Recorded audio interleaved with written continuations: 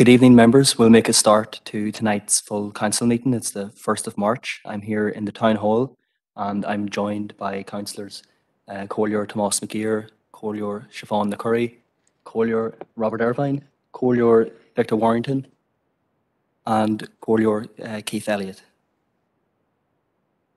We're also joined by members on WebEx,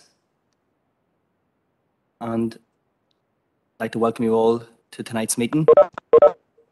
At the outset of the meeting, I would just like to comment on the passing of the late Reuben McKelvey, a former councillor at Omagh District Council.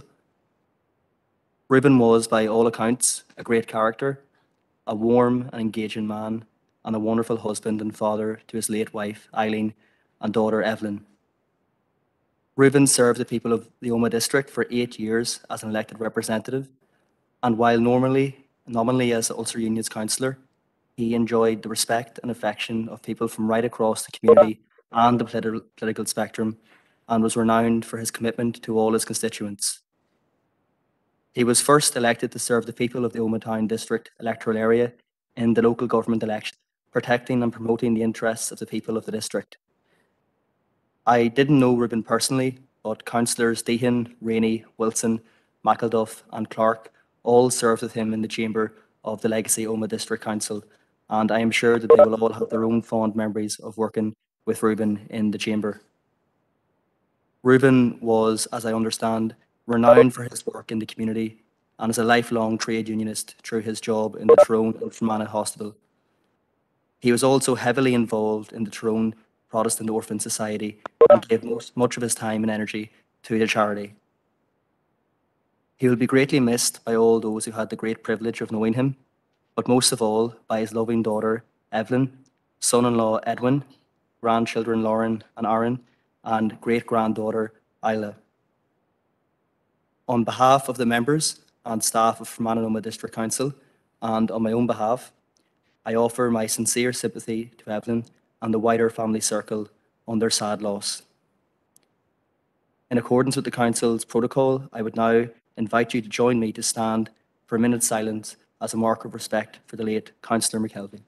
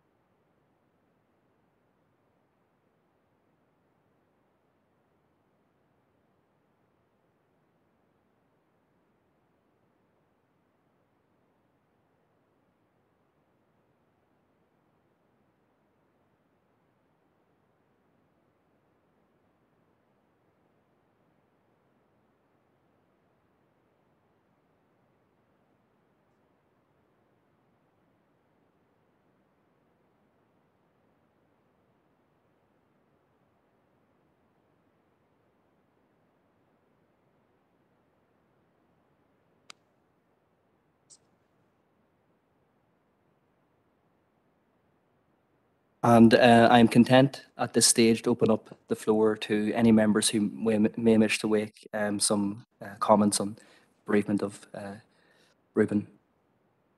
Chairman.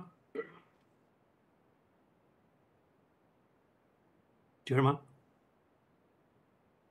Okay, Councillor Alan Rainey. Thank you, Chair. And thank you indeed for that tribute that you paid to my friend and colleague, the late Reuben McKelvey. I do and did really appreciate that. It is with great sadness that I pay tribute to my late friend and colleague, Reuben McKelvey. Rosemary Barton, MLA, got it spot on when she referred to Reuben as being an affable, full of life character, one of nature's gentlemen, and I can truly testify to that. I have known Reuben for the past 50 plus years. Long before becoming a councillor, and someone I was proud to call a friend. I knew Reuben's health was failing over the past few months and was privileged to pay him a visit very recently, accompanied by the person who was his best man and workmate for over 37 years in the Tyrone and Fermanagh Hospital. And boy, did he make us welcome even in his declining health. The crack was mighty, reminiscing about his work and caring for the patients in the Tyrone and Fermanagh Hospital. No intermittent says divulged, but making hay in a warm summer day on the hospital farm was a speciality. A state-of-the-art procedure. Men turning hay with pitchforks, carrying in hay, men building rocks, and men raking and tidying up behind. Real therapy. A doctor's prescription for everyone. And I'm sure Dr. Deacon can testify to that. Bringing our visit to a conclusion, and before saying our goodbyes, he called on Evelyn, his daughter, to bring in 3 glasses and a refreshment to drink to all the happy memories that we had had together over what he called a privilege of knowing each other and the happiness that it had been brought about, a true specimen of humanity. The success of Omagh District Council was something that Reuben was proud of. He spoke in glowing terms of all the councillors he was privileged to serve with, the chief executive officers and staff, their ability to explore the many proposals of the meeting and bring recommendations that would all feel proud to be associated with, especially the aftermath of the bomb that shook Omagh, the council itself, to its very foundations. Reuben was a devout stalwart and member of the Ulster Unionist Party and a resolute councillor for the people of Omagh Town and a great supporter of the West Tyrone Constituency Association. He will be sadly missed at all levels of unionism because he had the people of Omagh and further afield at heart. We are the poor of his passing. You could always depend on him. What he said is what you got. I, together with so many others, were privileged to have that calibre of humanity in my armoury. Reuben was immensely proud that he had become a great-granddad, and on behalf of the association, I would like to pass on my condolences to his daughter Evelyn, her husband Edwin, and the wider family circle, trusting God will give them strength to look towards the dawn of a glorious eternity. And thank you, Chairman, for allowing me that opportunity. Thank you, Councillor Rainey. Next, I have Councillor Josephine Deehan.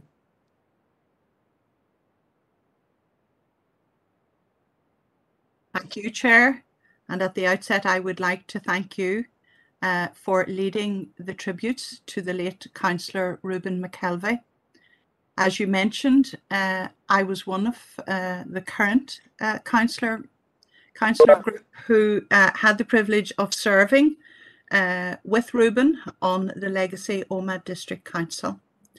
And I have to say that I found him to be a man of immense warmth, of immense compassion, with a very kindly approach, demonstrating his concern for all, regardless of their religious denomination or their political beliefs.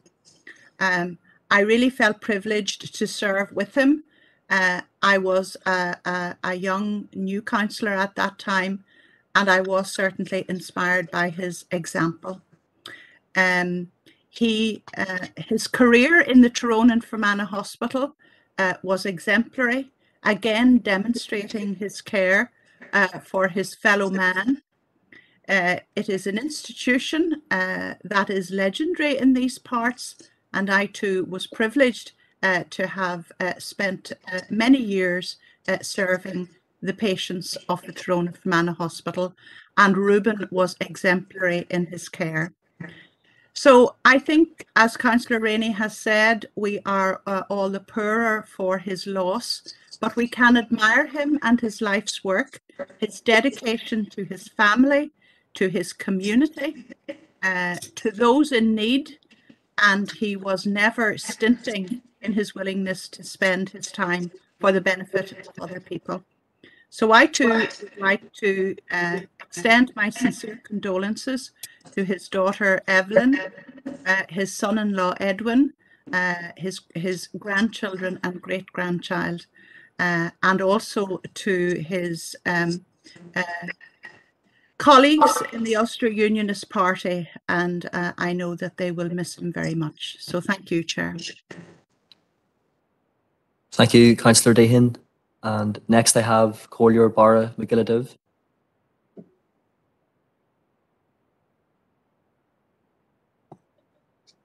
Okay, thank you, Chair Cormac Cahill. Again, on behalf of the Sinn Féin group, as requested by our group leader, Councillor Tommy Maguire, I too would like to extend our sympathy and Coverone, Own Cree, to Reuben's family. He was a very decent man, humble in many ways, and Alan Rainey would say knew him best of all within this councillor group. But I remember him as a man with a great laugh. When he laughed, he laughed well.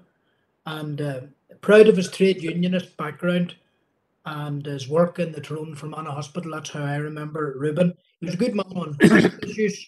He always stood strong on services in the Omagh area. In a way, you know, he's a true son of Omagh and Eden Derry in particular. And he showed great humanity and compassion. That was a word that Councillor Dehan used, compassion, agreed with that. And often I saw him in the town centre shopping with his late wife. So just want to wish to be associated with the expressions of sympathy on behalf of our group. Thank you, Chair. Thank you, Cormac. And next is Councillor Mark Buchanan.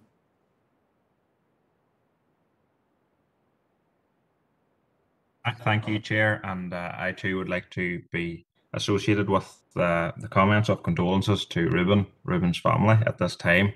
While I would have not have known him personally or worked with him at council level, I know he was a great man in the local community, and I've heard lots about him even over these past few days from his passing. So on behalf of our group and myself, I'd like to pass on our condolences. Thank you, Chair. Thank you.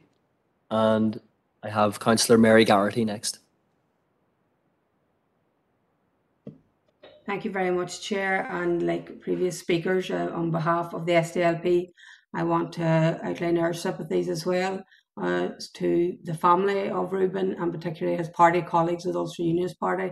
And although I didn't know him in person, I'm gathering by the tributes that I'm hearing that he was a very highly thought of individual and will be sadly missed by all in his community. And I want to thank Councillor Alan Rainey for such a lovely tribute to his good friend. I imagine that wouldn't have been easy on a time like this, but just to have recorded our sympathies as well on behalf of the SDLP. Thank you, Chair. Thank you, Councillor Garrity. And I have Councillor Bert Wilson.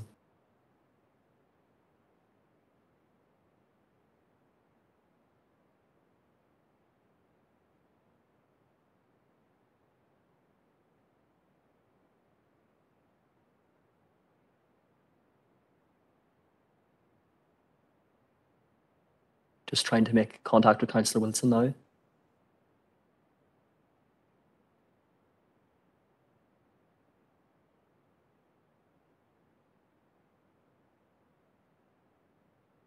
So, okay, members, we just can't seem to reach Councillor Wilson, but we'll allow him in at a later stage.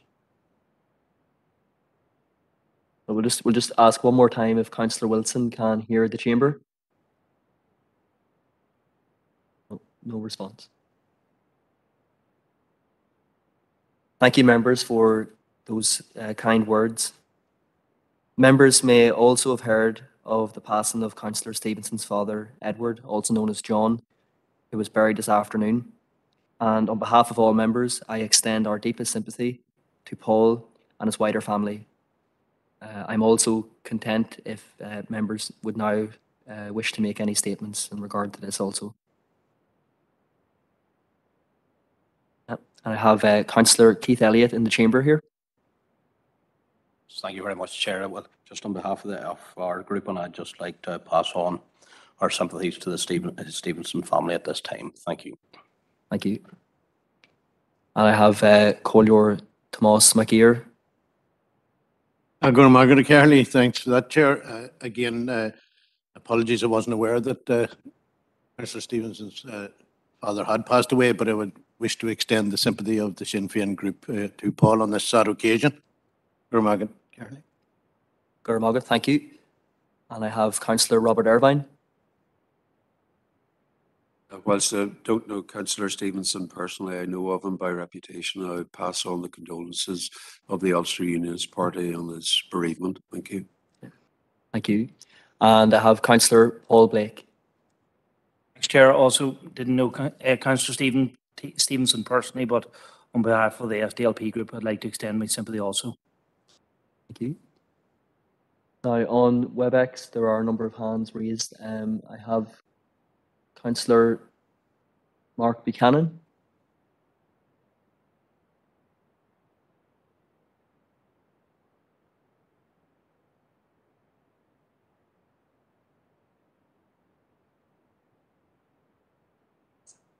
That's it. Yeah. Just see if we can get maybe Councillor Wilson. His hand is also raised.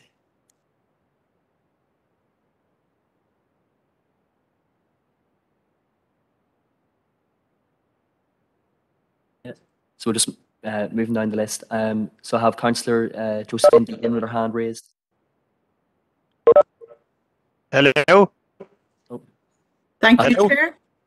Well, I think that appears to be Councillor Wilson. So I'll give way then. So, Chair, thank you. Very gracious. I'm for some reason or other I just can't get through. But anyway, I'm really sad for the loss of our elderly councillor, and I was one of the lucky people who served a year or a term with him in Omagh Legacy Council. And I would associate with Councillor Rennie's very well-deserved tribute to. I had visited him some time back, and he was really delighted to see me, and he had the usual laugh and talk and all the rest, and reminiscing over the years as to the happenings in Omagh Council. I will not go on. As I say, Councillor Rennie did say all of what I would have liked to say, and I would pass on my condolences to the family, and we will always remember Reuben as a very loyal member of the party, and a very friendly. You always had a bit of crack and a joke when you had Reuben there. No matter what the company was, he could always bring out something to pass on to the people that he would enjoy. So thank you very much. Okay. Thank you, Councillor Wilson. And apologies, I'll go back to Councillor Deehan now.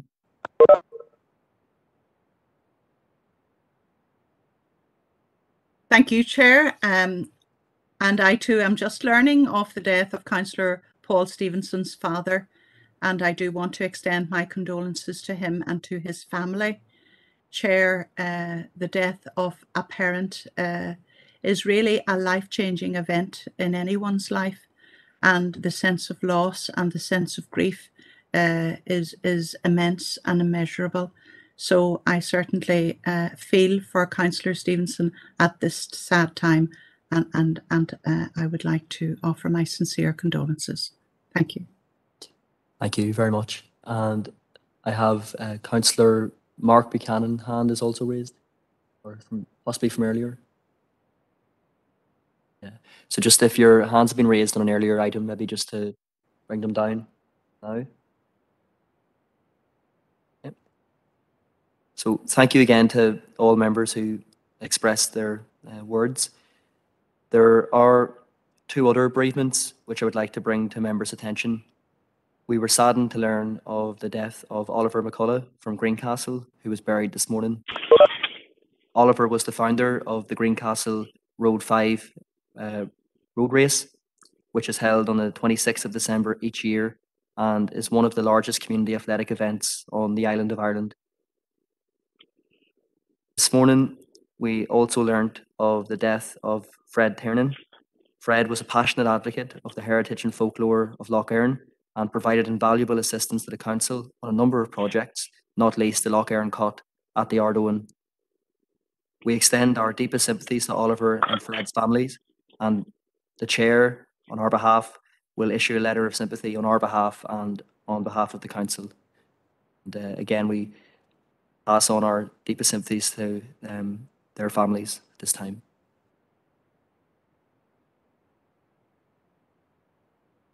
Okay, members, so moving on to tonight's agenda, and item number 1 is apologies. I've received no apologies tonight, so I'll just go to each of the groupings, starting with the Sinn Féin party group.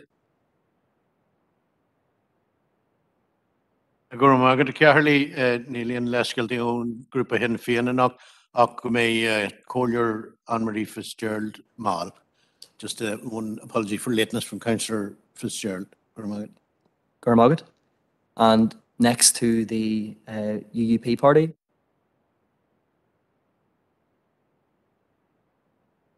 Thank you, Chair. No apologies from the Ulster Unionists this evening. Thank you.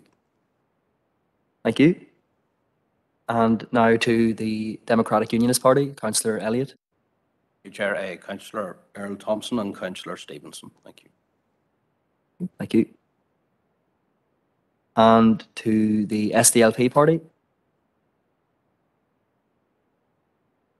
So we have Councillor Paul Blake in the chamber here. Yeah, just to say that Councillor John Coyle will be late on coming on.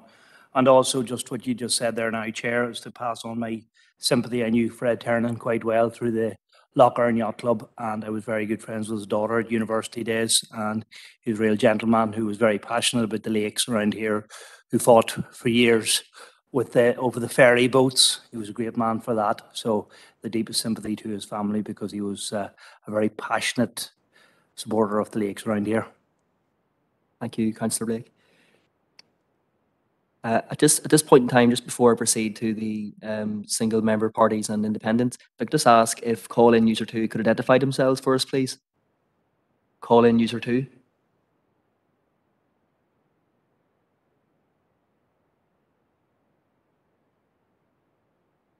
Hello, Councillor Sean Clark here. Thank you, Councillor Clark. We're familiar with that by now. So, okay. Gurmagad. So now to the single member parties or independents, if there are any apologies. So I see, is that Councillor Emmett McAleer's hands raised? Thanks, Chair. Just getting myself unmuted there. No apologies that I'm aware, but I'd just like to make a brief comment in relation to the passing of Oliver McCullough from my own DA, if that's all right, and I'll be very brief, just being mindful of the time already spent. Obviously, as you mentioned, the funeral was today, and I'm glad, and I thank you for mentioning it and offering condolences from the council. I had requested that of the chair, and I'm glad that you've done that in his absence. At the funeral this morning, we heard from the priest how Oliver was possibly the greatest son of Greencastle, and also a man who has put Greencastle on the map with the 5-mile road race that he has there, that he has long established now, the 36th year just past, moving into the 37th. His loss obviously is one that's hard for the community, hard for his friends and for his neighbours, but most keenly felt obviously by his family. So just to send obviously all our thoughts and condolences to his wife Mary, to his sons Connor and Pierce, and to his daughter Olivia, to their partners and to his 8 grandchildren first and foremost, Oliver was a family man. He obviously wouldn't be one for the spotlight and wouldn't want a big deal made about offering condolences or being talked about, in his, especially not in his absence. But just to quote the page that he ran himself and that he established, and one of the longest running road races here, that he fought the good fight, he ran the good race, and he's yet again crossed the finish line. He'll never be forgotten. May his laboured hands rest in peace. Ayeshe Gorea Anya. Gormagat Akaruk. Gormagat Horler. Yeah, and I just have Councillor Josephine Deehan's hand raised, just still for apologies. Sorry, Chair, I thought I had taken my hand down. Yeah, that's no problem, Councillor, thank you. So, okay, members, so that's any apologies recorded. So, I will now just move to item 2, which is the minutes of the council meeting, just to confirm and sign minutes of council meeting, which was held on the 1st of February. Just to go page by page for accuracy. So page 1, page 2, page 3, page 4. Okay, sorry, page 3, Councillor McAleer wishes to come in, just for accuracy, Councillor. Thanks, Chair. Yeah, just taking a wee second to get unmuted there. No, it's actually page 2, and it's in relation to the declarations of interest. It notes our agenda item 8.4, which it notes is the Irish League of Trade Unions has requested a meeting. 2 councillors expressing an interest in relation to that, but I think it was actually the League of Trade or of Credit Unions.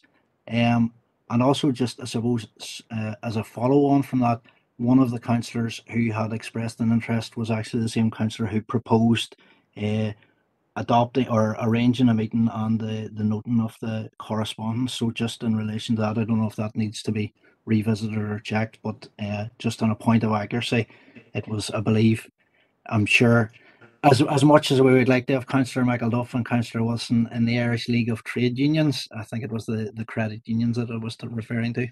Thank you, Chair. Thank you, Councillor. Okay, that doesn't need to be revisited. I've had it confirmed, but thank you. So, and it will be amended accordingly. Thank you. So, page 4, page 5, page 6, page 7, page 8, page 9, page... Oh, yeah. Councillor McAleer, your hand is still raised. Do you wish to come in again? It's being taken down now. Okay. So page 10, page 11, page 12, page 13, page 14, page 15, and page 16. So I will sign now on behalf of the chairperson.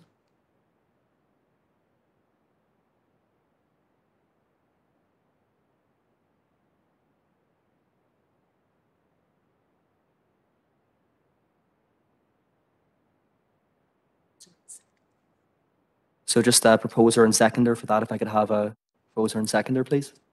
So we have, yep, Councillor Irvine and Councillor Maguire, or Mogul.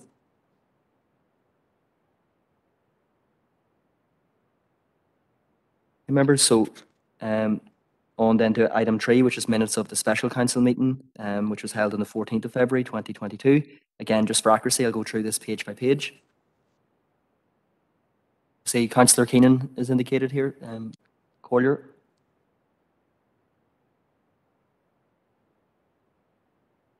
Thank you, Chair. Just on the minutes of the special council meeting, I don't believe they accurately portray everything that happened within the meeting. There was concerns raised at the end of the meeting by 2 members, and they were muted. There was other councillors who Councillor, just at this stage, Councillor, sorry, just at this stage, we're just checking the minutes for accuracy. Councillor, I just asked that you be. Councillor, I just asked that you be. They're not accurate. You respect the chair. Councillor, just asked to respect the chair. Respect the chair, but at the moment we're checking for accuracy, so we will go back. If you have any items, you can raise that at the appropriate time. But we're going through page by page. That's the process we use here. Yeah. Thank you. So Page 1. Page 2. Page 3. Page 4. Page 5. Page 6. Page 7. Page 8.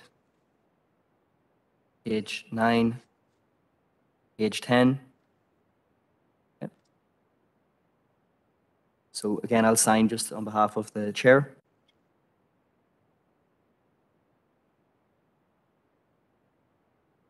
So again, just to have a proposer and seconder for those, and if we, yeah, Councillor Donal Coffey as indicated, and Councillor Tommy Maguire. So if I could just go back to Councillor Keenan and just ask that he specify where the inaccuracy was, on which page.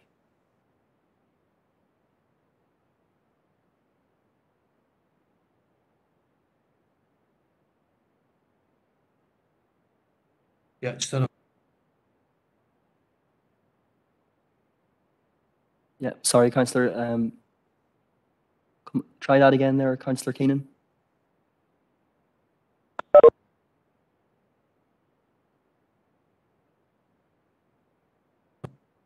Back on again there, yeah. Yeah, we can hear you loud and clear now.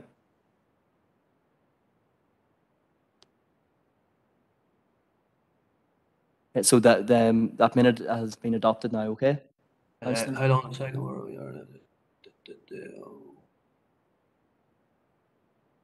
Yeah. Okay, so the papers have been signed. Councillors, we're going to just proceed on. Okay? Chair, I'm finally getting in here. I have my hand raised there. I don't know what's happening here. I thought Councillor Eamon Keenan was coming in before me. Well, we had tried to reach Councillor Keenan. We couldn't gain contact there. Councillor Coffey, so if you wish to make a comment now. It's just for accuracy, and just the papers have been signed and adopted. So if it's in relation to the last item.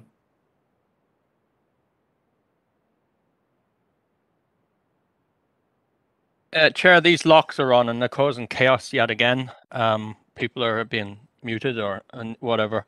I wanted to raise an issue around page the voting in this. Well, Councillor, just sorry, just to say that the papers have been signed and have been adopted. There was opportunity for members to come in as I raised it page by page. Yeah, I had my hand up on page 9, so it seems to be becoming a habit now that people are just racing beyond to get business done ahead of people. Okay, well, Councillor, we'll come back to you at matters arising then. Okay, we'll come back at the appropriate time under matters arising. Okay, so at this point, members, I'm just looking for declarations of interest in any of the items on tonight's agenda. So at this stage, if members wish to indicate any declarations of interest.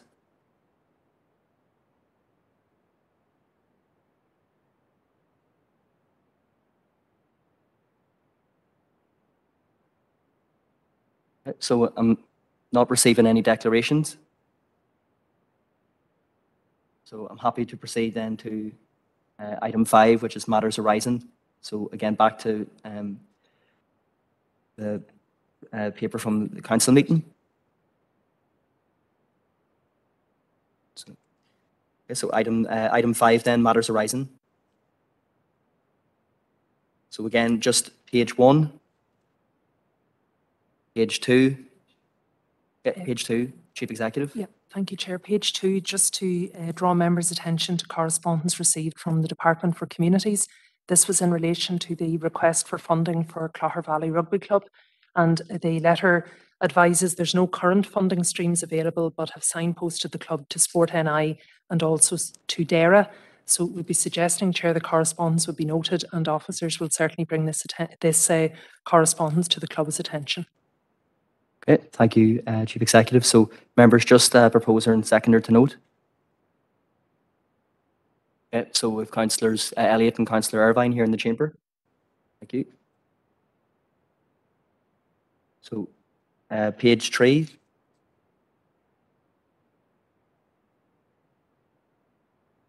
Okay, so Councillor McAleer, your hand is raised. you can come in here now. Yeah, just getting again unmuted, Chair. This meeting hasn't started off on the right foot at all here. There's a number of issues to raise, starting with the minutes. Councillor, sorry, just page 3 of the paper. Councillor, page 3 of the papers that we've been looking at. You haven't spoken over anybody else apart from Councillor Keenan. Could you please afford the independents the same respect you give everybody else? There's a matter of in relation. Well, Councillor, we're on page 3 of Matters Arising. Councillor, we're on page 3 of Matters Arising, so everyone else is able to follow the agenda. So just ask that if you have any items in relation to. Chair, I've had my hand up from page 9 of the previous minutes, which you adopted. You said Councillor O'Coffey was adopting. This is with Matters Arising. Do you have any particular matter arising that you wish to raise? Yes, Chair, on page 2, and you've already rifled. Okay, well, go on ahead then. Happy to hear it. And for clarity, who has been recorded as adopting the minutes? Because Councillor O'Coffey clearly doesn't support the minutes. He wanted to raise an issue on that. You took it as him second. Like it's a farcical. Councillor, that was for those papers were accuracy. Now is the time to raise Matters Arising. I did have proposals Chair, by people in the chamber. Councillor O'Coffey wished to raise a point of accuracy, and you moved on, taking him as second and supporting the adoption of the minutes. Chair, the last time you Councillor, just at this stage, a point of order. Could you please, Councillor, could you please just raise your Matter Arising? You've been afforded the opportunity to do so now. So just raise your item, please. Yeah, thanks to the people who elected me, Chair, and no thanks to yourself, I might add. In relation to the point in question, I'm fully supportive and congratulate the Clogher Club on their successes, and I think we should be absolutely following on and investigating how we can seek further fund and seek further support for them. So I'm fully happy and fully supportive of that. In relation to the congratulations that was offered to them, I would like to make a related proposal to the council to actually offer congratulations to a resident within my own DAA and within our council district area, Niamh O'Neill, who this season has been appointed as the captain of the Tyrone ladies team. She's a young lady from Greencastle with a very promising future in ladies Gaelic football, and I would like to record that our commendation on reaching the heights of gaining the captaincy of our county at such a young age, and wish her every success for the future, Chair. But I'd make that as a proposal, but I would really like to see the issue surrounding the previous minutes revisited, Chair. Thank you. Thank you, Councillor. So we have a proposal from Councillor McAleer. Do we have any seconders? I see Councillor O'Coffey has his hand raised. So Councillor O'Coffey, do you wish to second Councillor McAleer's proposal? Yeah, thank you, Chair. I'm happy to second it. I will be raising an issue at page 9 in relation to something I wanted to raise as a matter of accuracy, but you've obviously went ahead, and I certainly want to highlight that I didn't propose the accuracy of these minutes. Yeah, okay, that's okay, Councillor O'Coffey. So we'll come back to you at the appropriate time. Councillor Collier Siobhan the Curry here in the chamber. And just on a related matter as well, just when we're talking about offering congratulations to people in the district, could I request that congratulations are sent on behalf of the councillors to Denise Toner. She won 2 gold medals for Ireland in the European Championships this week. I believe she teaches in Erin North, originally heralding from Rosslea. So just to send our huge congratulations to Denise. I think there was also another medalist there too, and name escaped me at the minute, Chair, but just a huge achievement there on the 2 golds there. Absolutely. Thank you, Chair Gormagat. So we have a seconder for Councillor Curry, Councillor Anthony Feely. Thank you, members. So proceeding on then to page 3. And I see Councillor Diana Armstrong has her hand raised. So Councillor Armstrong, you wish to come in? Yes, thank you, Chair. I just wanted to echo, and I was going to try to second Councillor Curry's congratulations there. Denise Toner, fantastic achievement, and she is humble enough to come back and visit her school, St Mary's College in Irvinstown, and received a very warm welcome there. So delighted for her. Huge congratulations from us all. Thank you. Thank you. Chair, also on page 3, if I may just draw members' attention to correspondence received from the Minister for Infrastructure's office. It's in your other correspondence folder and it's dated the 25th of February. And this is regarding the removal of the street lighting at Abbey Terrace, Vintna. So in summary, the letter sets out the adoption criteria and the reasons for the removal of the infrastructure in question and advises that it's not going to be reinstated by the department. Thank you, Alison. So again, members, a proposer to note and a seconder, please.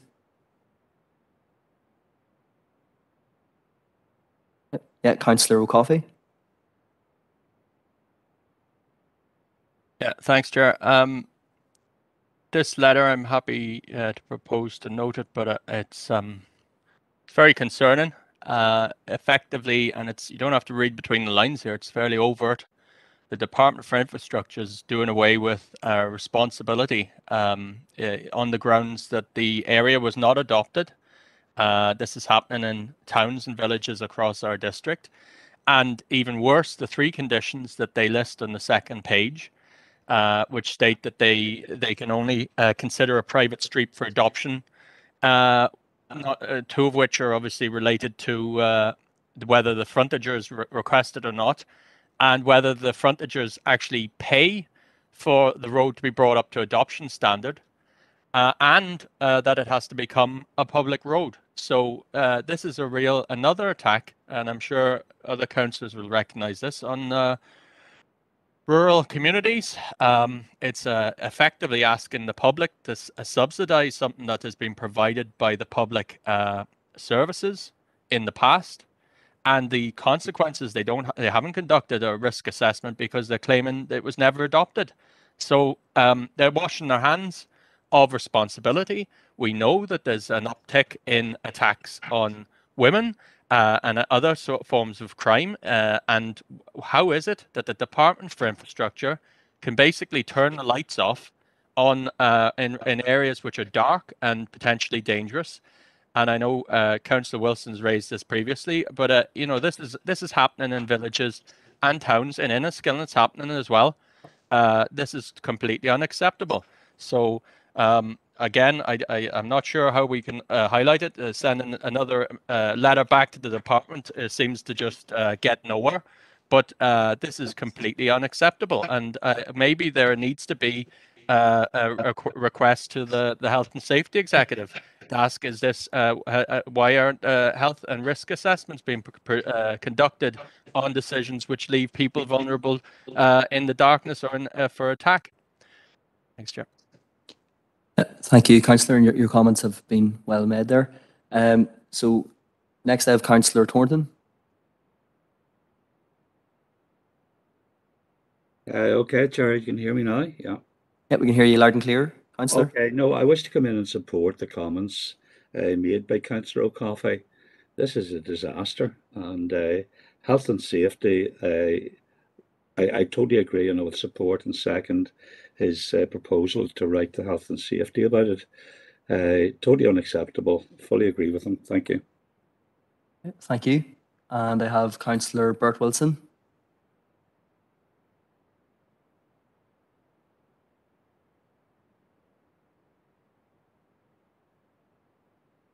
So, Councillor, we can see you, but we can't hear you. No, there's obviously an audio issue there with Councillor Wilson's side.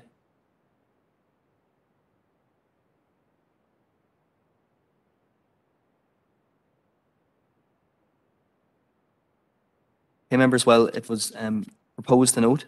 Just need a seconder. Sure, the Councillor did second it. Okay, so proposed and seconded then. Thank you for that.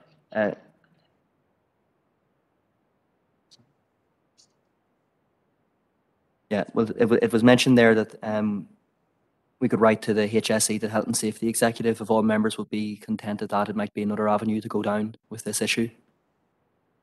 And I'm not seeing any dissent, so I'll take that as agreed. So on then to the next page, page 5. Thank you, Chair. Just page 5 to highlight the letter received from the Western Health and Social Care Trust. Chair, there were really two aspects to this. It was specifically related to the primary care multidisciplinary teams, the provision, first of all, at the Omagh Hospital site, but also then we had requested further clarification on the options that had been explored in Irvinstown. So really, the letter, first of all, sets out, I think, maybe a slightly changed emphasis from the Trust in relation to whether or not the provision will actually be made available at Omagh, given the change in priorities.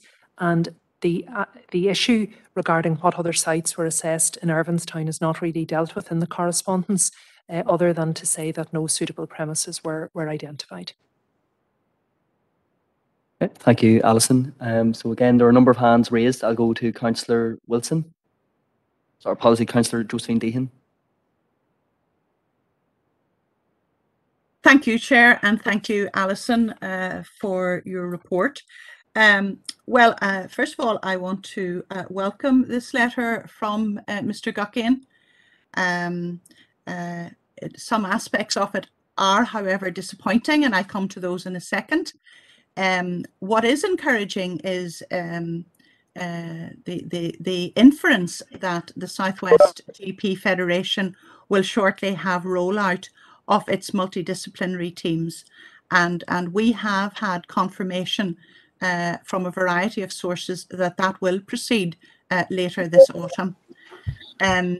One of the issues that I have highlighted on numerous occasions in the Council is the accommodation issue. And Mr. Guckian reports in his letter that negotiations have been ongoing with the Trust and the GP practices in Omagh Hospital since 2019. In fact, the facts of the matter are that we have a large, readily available shell space waiting to be fitted out, lying vacant through the height of the pandemic, when we were all really scrambling to get extra space in our practices. And I just feel that this is unacceptable.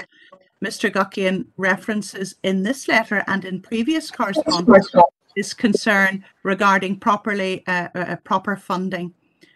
But such is the crisis that faces primary care at present, that we urgently need to ensure that those multidisciplinary teams can hit the ground running. So I would like to propose, Chair, that we write back to Mr. Guckian, emphasising the urgency of these matters, reminding him of the commitment to the GP practices in Omagh Primary Care Centre regarding their ability to access that shell space, and also urging him to look again at Enniskillen Health Centre, Irvinstown Health Centre, and indeed other primary care facilities throughout our district council area, to look at ways in which accommodation issues can be addressed. That will involve investment of resources, but I think it's fundamental to the success of the multidisciplinary teams, which are in turn essential to the survival of primary care in this region. Thank you, Chair. Thank you, Councillor Deehan, for that. Yep, you've made your proposal. So I'll go to now in the chamber here, Collier Siobhan Curry. Collier, let a halt.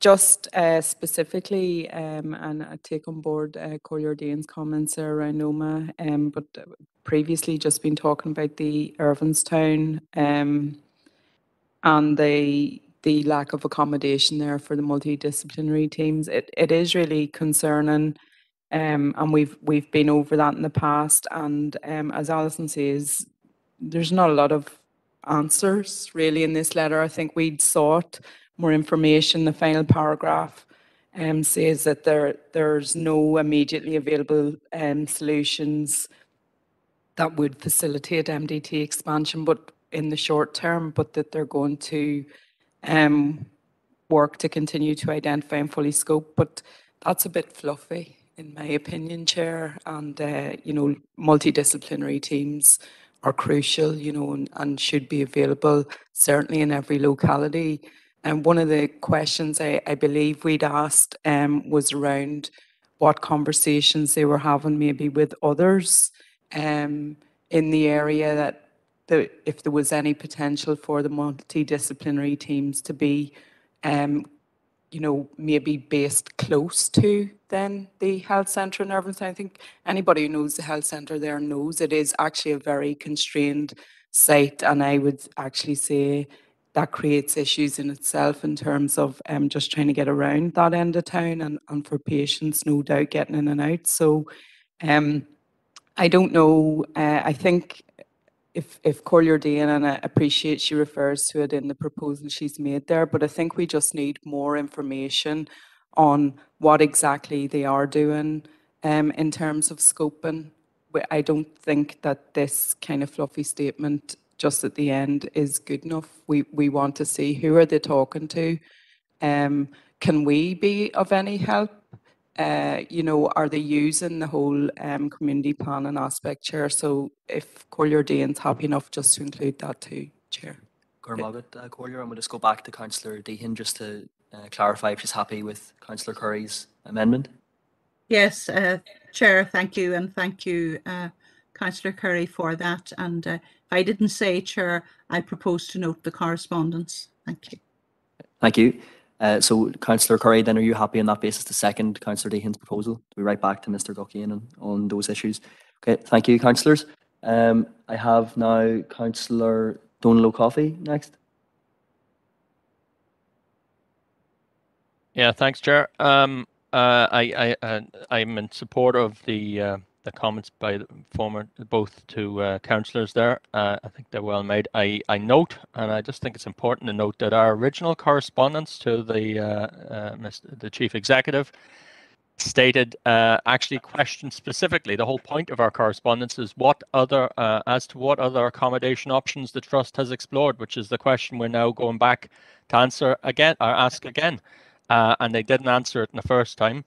The fact that they've basically allowed it just to recognise that there's no capacity in the centre, and at this time, certainly for Irvinstown, there are no immediately available solutions. So it's almost like another Pontius Pilate case of washing their hands of responsibility here. Only last week, we had another representative from the GP Federation in the Southwest saying every single practice in our council area is under threat of collapse. And the only thing that we've been offered as a sticky plaster, effectively, is these multidisciplinary teams. Yes, there seems to be some indication we may get funding in autumn. It should have happened probably already if there was any movement from Stormont, but obviously we've had the collapse of the institutions, which has now put it off until after the re-establishment of a functioning executive, and how long that could take is anyone's guess. All of this is up in the air, and even if we do get the money for the MDTs, we now don't even have anywhere for them to be accommodated. And in Irvinstown, which is a major centre for services, has been announced, there's absolutely no response when it comes to what alternative accommodation has been assessed. And I think Councillor Curry makes a good point. Why aren't we looking at alternative provision if there simply is not enough there? But there are other centres here. Where's the accommodation in those cases? This is completely inadequate. I'm supportive of the proposal, but I would just like to ask, if possible, if Councillor Deehan would accept a change, just to ask what has the Health Trust conducted any assessment on the failure to provide this for the access to health services in this area, because this is a fundamental human rights issue. If people can't access primary care because of the lack of doctors, and we can't access any form of primary care because there's no money for MDTs, and there's nowhere to even accommodate MDTs if there is money, surely that's a human rights issue. So I think we should actually request them to ask, how are they fulfilling their responsibilities to afford access to local primary care services in our council area? Thank you, Chair. Okay, thank you, Councillor, and we'll just clarify with Councillor Deehan if she would be happy to accept that amendment also. I know it is a slightly different issue.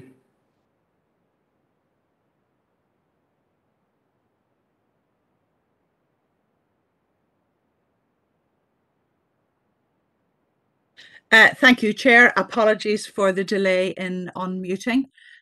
Yes, I would be happy to incorporate Councillor O'Coffey's proposal.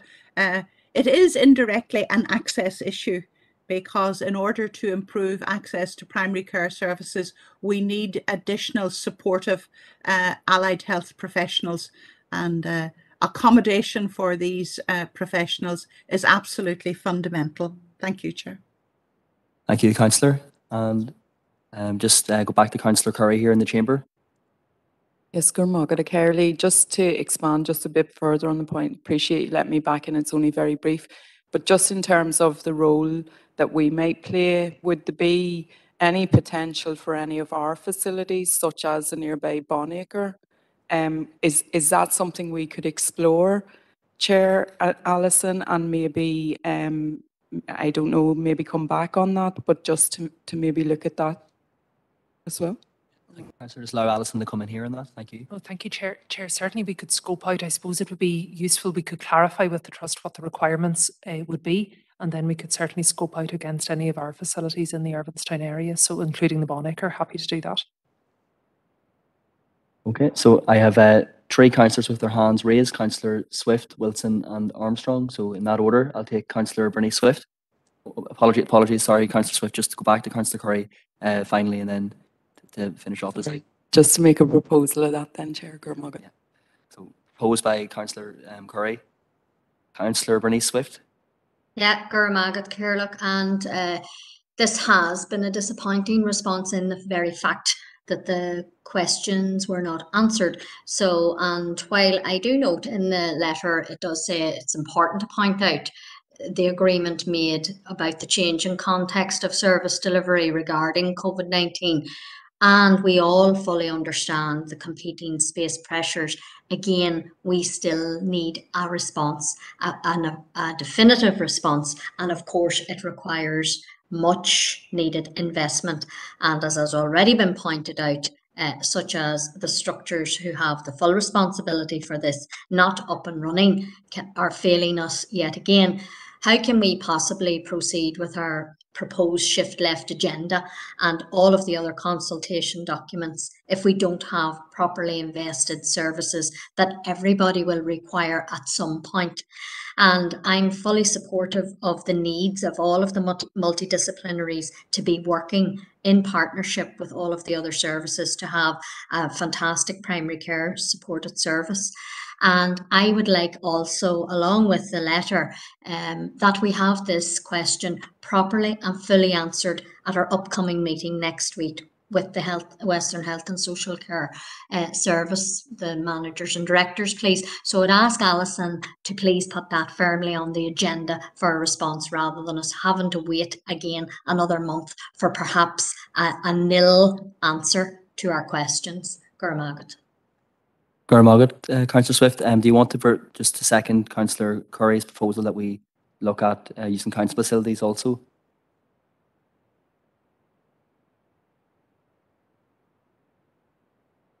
Yeah, so an indication there. Yep, okay, thank you, Councillor Swift. So proposed and seconded. So next I have Councillor Diana Armstrong. Thank you, Chair. Yes, I want to pick up on something that Councillor Curry said, and it's in relation to our Irvinstown, and it's the community planning partnership. It's that aspect, and we do have representatives from the health service at our community planning meetings. Irvinstown itself, I'm disappointed. I'm not satisfied that they're saying there's no immediate solutions there. There is a solution of the asymptomatic test centre at Tullygarn on the Lisnarrick Road. The Ark Healthy Living Centre has used that for asymptomatic testing. So I think if the Trust could widen its vision, I think there may be facilities within the immediate area. And I'd ask that that is explored as well, Chair. Thank you.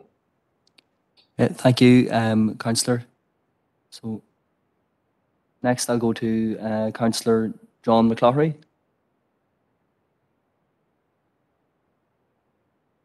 Thank you, Chair. Obviously, local knowledge is a great help in this. The Tullygar site's there, it's available already.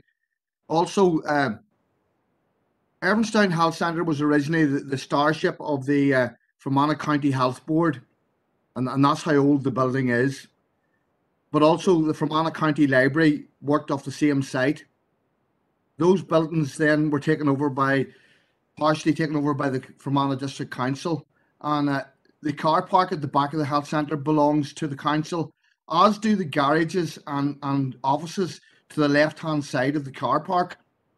I believe those are currently used for storage by the museum. I don't know whether that's true or not, but those buildings there also are available and can be used as well. It may not be just as easy as some of the other sites that have been mentioned, but they are very close to the health centre. Whilst it is cramped, they are sitting there and they do belong to the council. So those vacant buildings need to be included in any sort of plans that we have with the system, especially as it's for the good of the community and they do belong to the council. And I don't know whether it's been reviewed what these buildings are going to be used for, but the DOE water service did work out of them at a time. But I know that the council currently have ownership of them, and they still have ownership of the car park at the back of the health centre as well, as I fought for 2 years to get it tarmacked. So I wonder if we could include that, if the councillors would include that in the proposals. Thank you, Chair.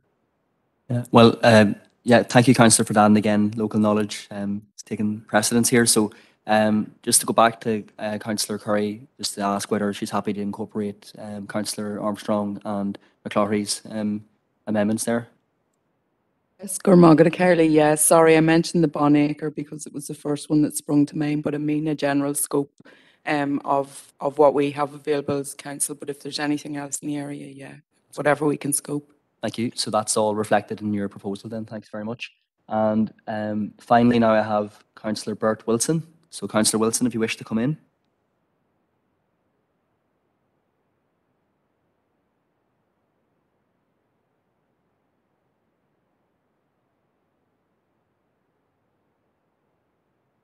It's unmuted, but he just can't. Chair. Oh, we can hear you now, Councillor Wilson. Chair, yes, I have been trying to get up for quite a while to do with different things, but no, I would agree with what Councillor McClougherty. Yes, obviously knows that area, and I would agree with what he says. That would be the proper line to go down, and it does show the local knowledge as well. But I do seem to have. I was trying to get my hand down actually, and I don't know whether it's up or down, but I couldn't get it anywhere. Thank you, Chair. You're just waving at us then. So, thanks very much, Councillor Wilson, for that then. So members, that's the item dealt with and the proposals were made.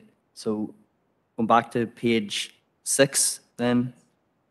Page 6, Alison, Chief Executive, is in. Yes, thank you, Chair. There's a correspondence here from the Department for the Economy, and this is in relation to the Council's correspondence really setting out some information requests that are detailed in the minutes.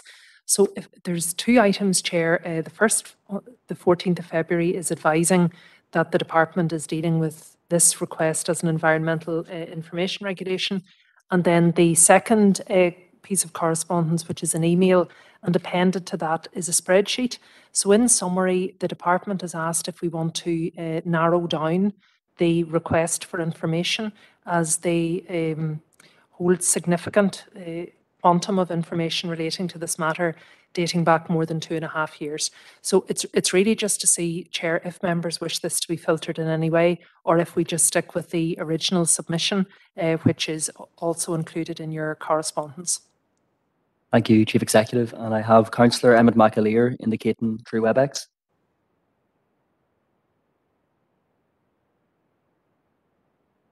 Thanks, Chair. Yeah, again, just reading through the response, like it shows the attention to detail today when this department employs when they can't even spell the name of the person they're responding to, which is written several lines above the line that they've typed.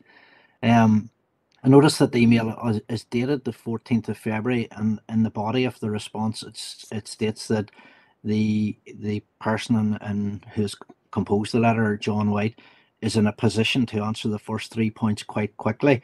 I'm wondering now, a number of weeks later, have the first 3 points been addressed in the interim? Have we got a response on that? Secondly, in the same paragraph, they note that there are the documents to be scrutinised by the department, which they may deem necessary to fully or partially redact.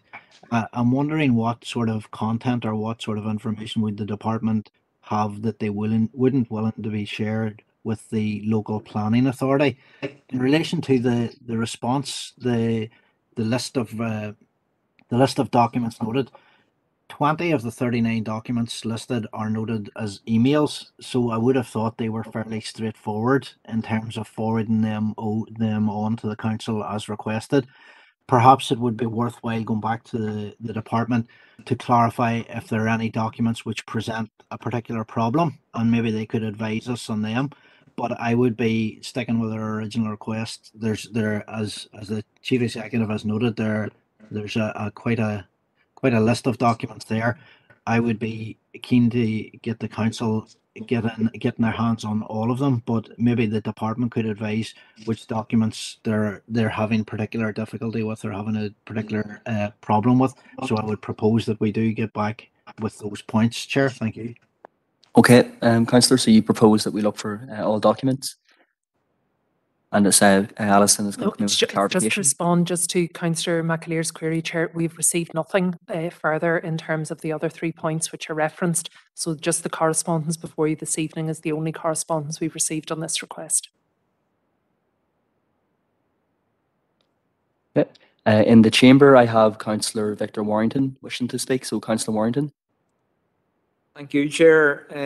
Well, obviously, there's been a time frame of 2.5 years mentioned there of trawling back through no doubt huge amounts of information. That is obviously going to take time and resources to do that. And I certainly think again we would be wasting officers' time in carrying out this sort of thing. So what I would be proposing is that we note the correspondence, and certainly if Councillor McAleer wants to further pursue this, why doesn't he submit a freedom of information request to the department? And that's obviously something he can do in his own time, instead of using up council officers' valuable time. Thank you. Okay, Councillor Warrington, thank you. You've made that proposal. So I'll just bring in Councillor Keenan, and just Councillor McAleer will need a seconder for his original proposal. So Councillor Keenan, are you happy to second? Yeah, well, I suppose in this transparency, I'm very happy to second that we on the yeah, just Councillor Keenan, sorry, if you could just check your network, we're just having difficulty. We're just having difficulty hearing you. Just maybe check your connection. Yeah. Just go from the beginning. It's not great. No, can you go from the beginning, please? Yeah. So just so for openness and transparency, yes, I would be deciding information back. Councillor Warren suggesting to go down the route of an FOI. We're already on the route here as a council in looking for the information. I don't see why we should fall off that route. We're here for accountability, openness, transparency. Yeah, so your second, Councillor McAleer's proposal. And to be very vocal on the radiant issues. So yes, very happy to second that. Thank you. Thank you, Councillor. Okay, so I have Councillor Robert Irvine in the chamber wishing to speak. So I'm just coming in to second Councillor Warrington's proposal. Thank you very much, Chair. Yeah, thank you very much. Okay, so yeah, so we'll just take Councillor O'Coffey now, and then we'll go to Councillor McAleer's proposal. So Councillor O'Coffey, if you wish to speak. Yeah, thanks, Chair. Yeah, I have to say I'm supportive of what Councillor McAleer said there, and I'm certainly not supportive of what Councillor Warrington is saying.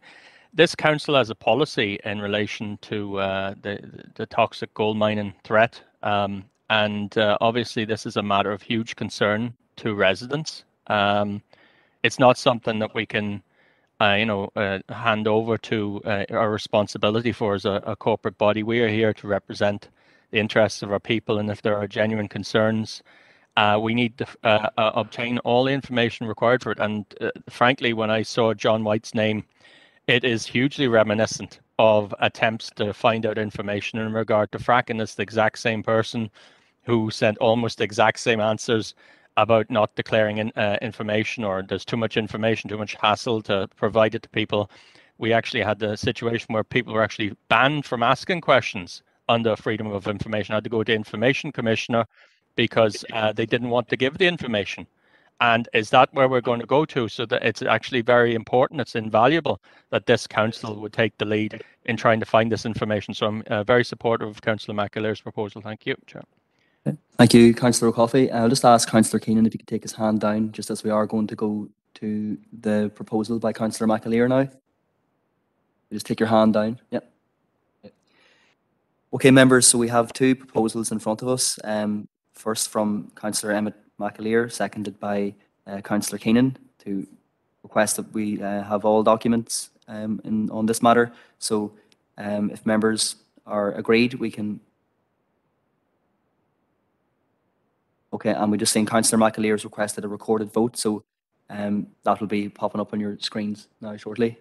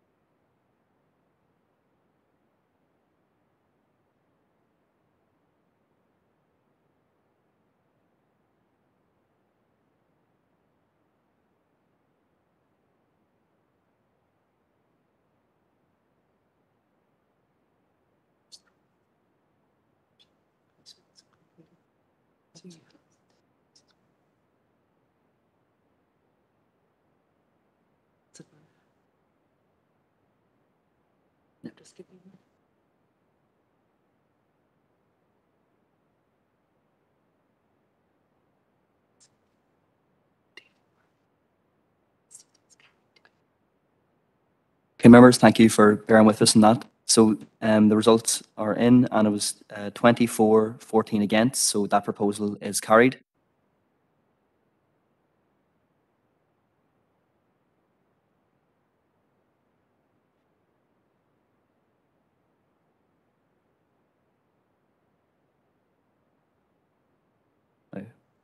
Okay, members, so back to matters arising, onto page 7.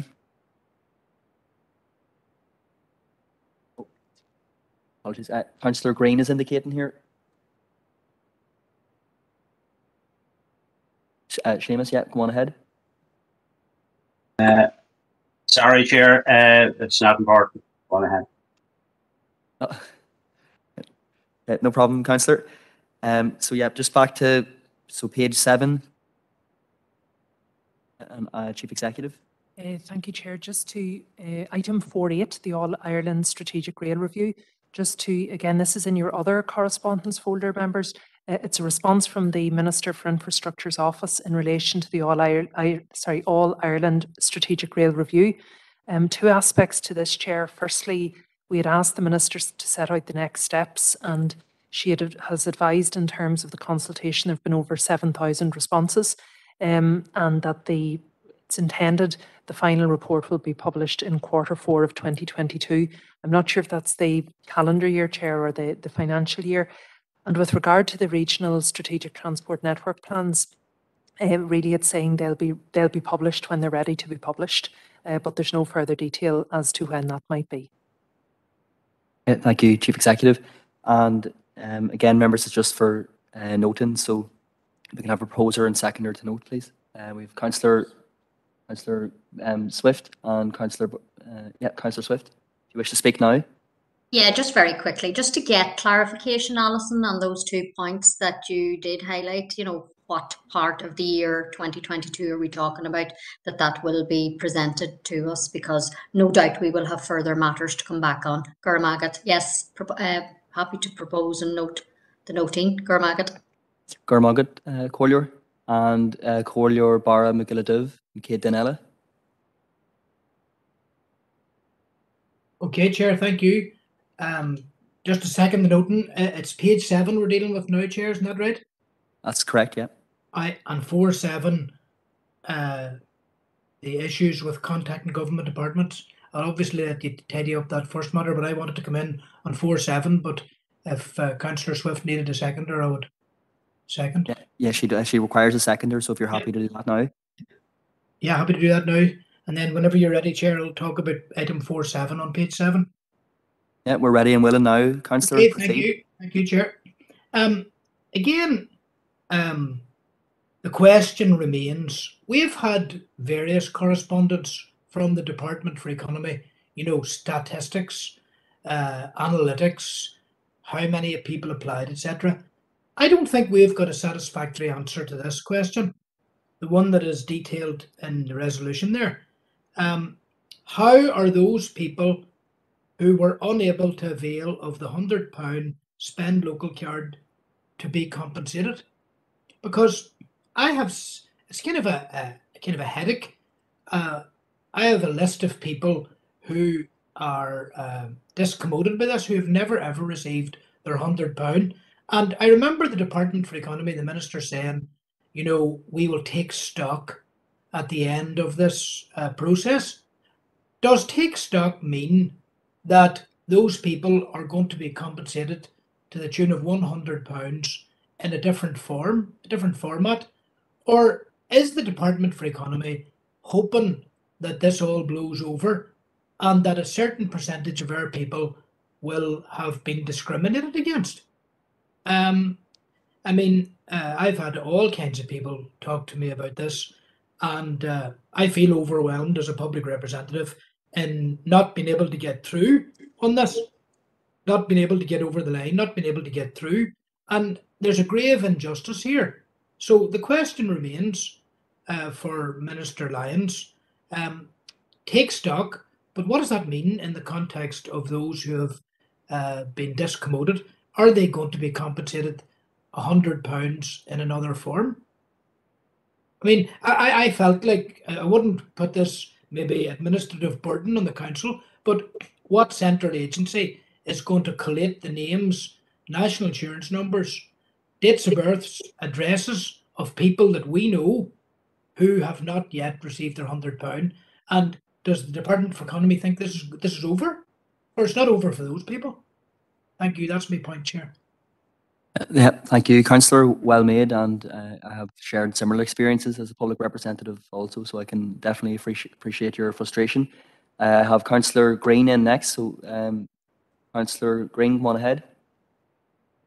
Thank you, Chair. I believe that the Minister has said that there's up to 10,000 people that hasn't got it, and that emails were sent out to all of them people, and that hopefully the will then get paid if they respond. Now, I have put in a list of people that hadn't got it. I'm not sure how many on it, possibly 40 or more. And I just contacted a number of them, 6 or 7 of them there in the last lot of days to see did they get this email, and none of them had got it. I told them to search their junk or spam box. They did that. This email wasn't in it. So I made contact with the department today and actually got through to somebody within the department who is dealing with this, and he said, contrary to what the minister said in relation to about 10,000. He said 25,000 emails has went out across the north, but he wasn't able to say how many people has actually received these emails. And so it really does seem to be a bit of a mess. The department's claiming they sent out emails to people that they believe may be entitled to the £100, but then when I contact 7 people out of my list, all 7 of them hasn't received email. So I genuinely don't know what's going on. And like Barry there, it almost seems as if the department is hoping that this will just go away. I can tell you now that myself and my fellow councillors, Barry included, aren't going to let this sit, because these people need this £100 now more than ever. And so I'm not so sure what we need to do. Right to the minister seems to be a wasted piece of energy. But I would suggest that we do write again and we ask for clarification around them 25,000 emails. I want to know, have they any idea of how many of these emails is actually turned up? Many of them has been received by the people. That's what I'm basically asking for. Maybe that we do clarify this, what exactly they're doing, and you know, is it 25,000? Is it 10,000? Yeah. What exactly is it? What is the figure? And how? Why can they not set up a phone number for people so that they can contact the department directly? Allocate a few people to telephones that people can actually ring directly to them. And I would suggest that we would suggest that to them in the letter. So I'm proposing that we do write around that. I know it's a bit of a rambling speech of mine, but I'm sure we'll be able to pick the bones out of a letter there on them points that I've raised. So that'll be my proposal. Yeah, Gormagat, thank you, Councillor Green. We'll pick out the good parts of that, surely. You've made your proposal. I'll be right back to the Minister. We have Councillor O'Coffey in next. So just, Councillor, do you wish to second that proposal? Thanks, Chair. I'm just drawing, maybe Councillor Green hasn't had a chance to go through the minutes for tomorrow's night's meeting, but we have a response detailing this very issue, or not detailing this very issue, from the Minister Lyons. We have asked for this information already, and in the email, the response that we have tomorrow, it actually states that this information will be made known at some future point, no doubt in the middle of an election campaign or just before it. But I think we may want to wait until we get to the detail of that to consider the response we write in. Thank you, Chair. Okay. Thank you, Councillor O'Coffey. And Councillor Swift in next. Yeah, I would concur with that last point, because what Seamus has exactly and entirely outlined, those of us also are in the similar experience. Not one of my constituents who fail to receive their £100 has been emailed, and I can categorically state that here tonight. So that's for information for going back, agreed again tomorrow night. It's been just a whole rigmarole, this whole process, and while it was a good idea when it first came out and I embraced it and supported it, it has become very dissatisfactory for a lot of constituents, and that's just not acceptable. And I did report at the last meeting, I heard him myself on the evening news stating anybody and everybody who has applied will be reimbursed, and to date they still have not, and we want to know when and how exactly. Gormagat. Councillor. So the last speaker on this then is in the chamber. It's Councillor Anthony Feely. Yeah, I'm not going to go over what everybody else says, but I have the same issues as Barry and Seamus. There are still people getting on, being wondering how they're going to get this £100. So I'd be like Seamus there, thinking that a phone call would be better for some of the people that would contact me, would be big into emailing, or has even bad broadband so they can't email. But I think that the Minister did release a statement yesterday trying to answer some of them questions I just heard there, so I'm not sure what's on it now. So it'll be more on that than the information we're going to get tomorrow night. But I still think we should still write again, and as well second Seamus's proposal. Okay, thank you, Councillor Feely. So we have that proposed and seconded. It is going to come up tomorrow night, but if members are agreed that a letter can be sent regardless. Yep. Okay, so we'll take that as passed then. Thank you, members. Okay, and so we're on page 7. Now on to page 8. And Chief Executive is in again. Thanks, Chair. Just page 8. Sorry, it's really item number 49, and it's the motion regarding the public inquiry into Northern Ireland's handling of care home residents. We've received a response from the Minister for Infrastructure's office to advise that if the matter is brought to the Executive, she will certainly consider any paper that's brought forward. Okay, thank you, Alison. Again, members, for noting. So I have Councillor Deehan indicating through WebEx. Thank you, Chair. Well, again, I find this response very disappointing. When we wrote to all the executive ministers, and we weren't merely highlighting the motion that was passed by this council. We were specifically requesting that the individual ministers support this motion. It's an important motion, Chair, one that concerns the welfare of our elderly population, and one that this council rightly made a strong statement on. And it's not just our opinion.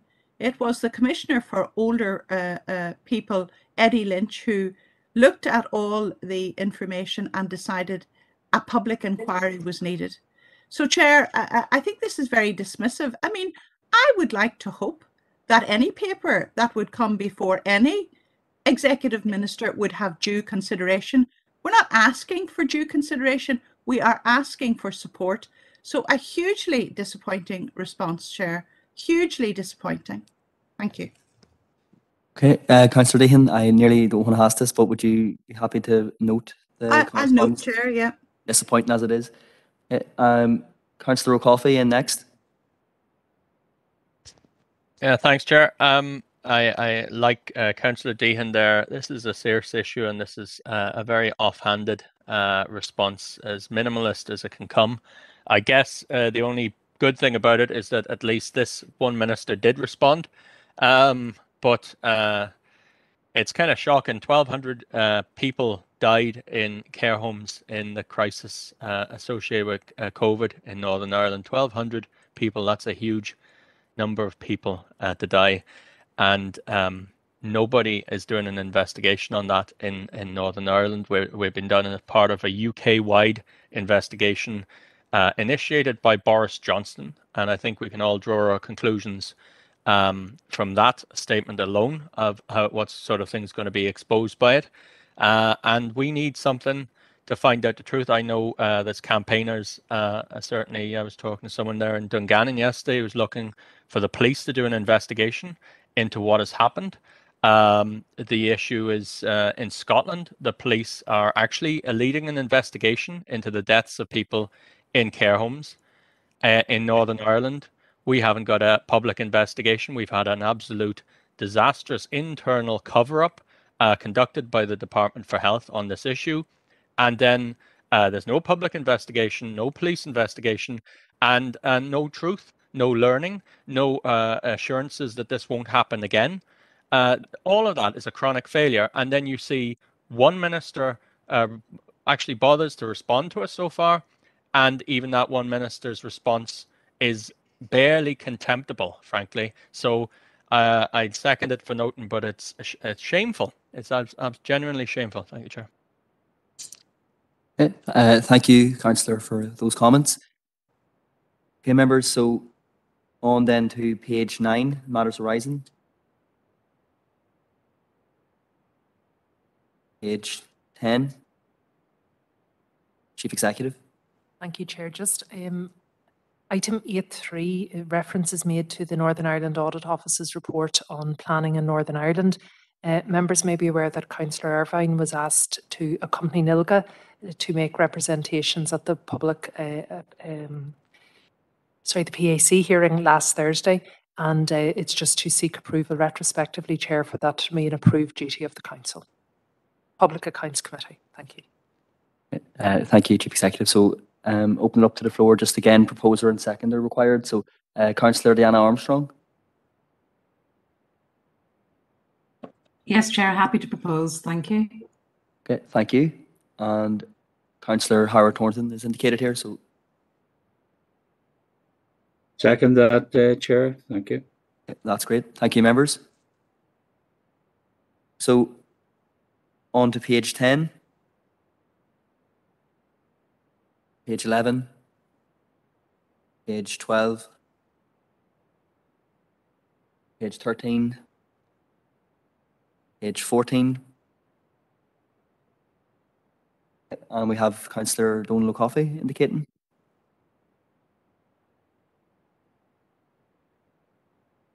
Yeah, thanks, Chair. I'm just going back to page 9, if you will.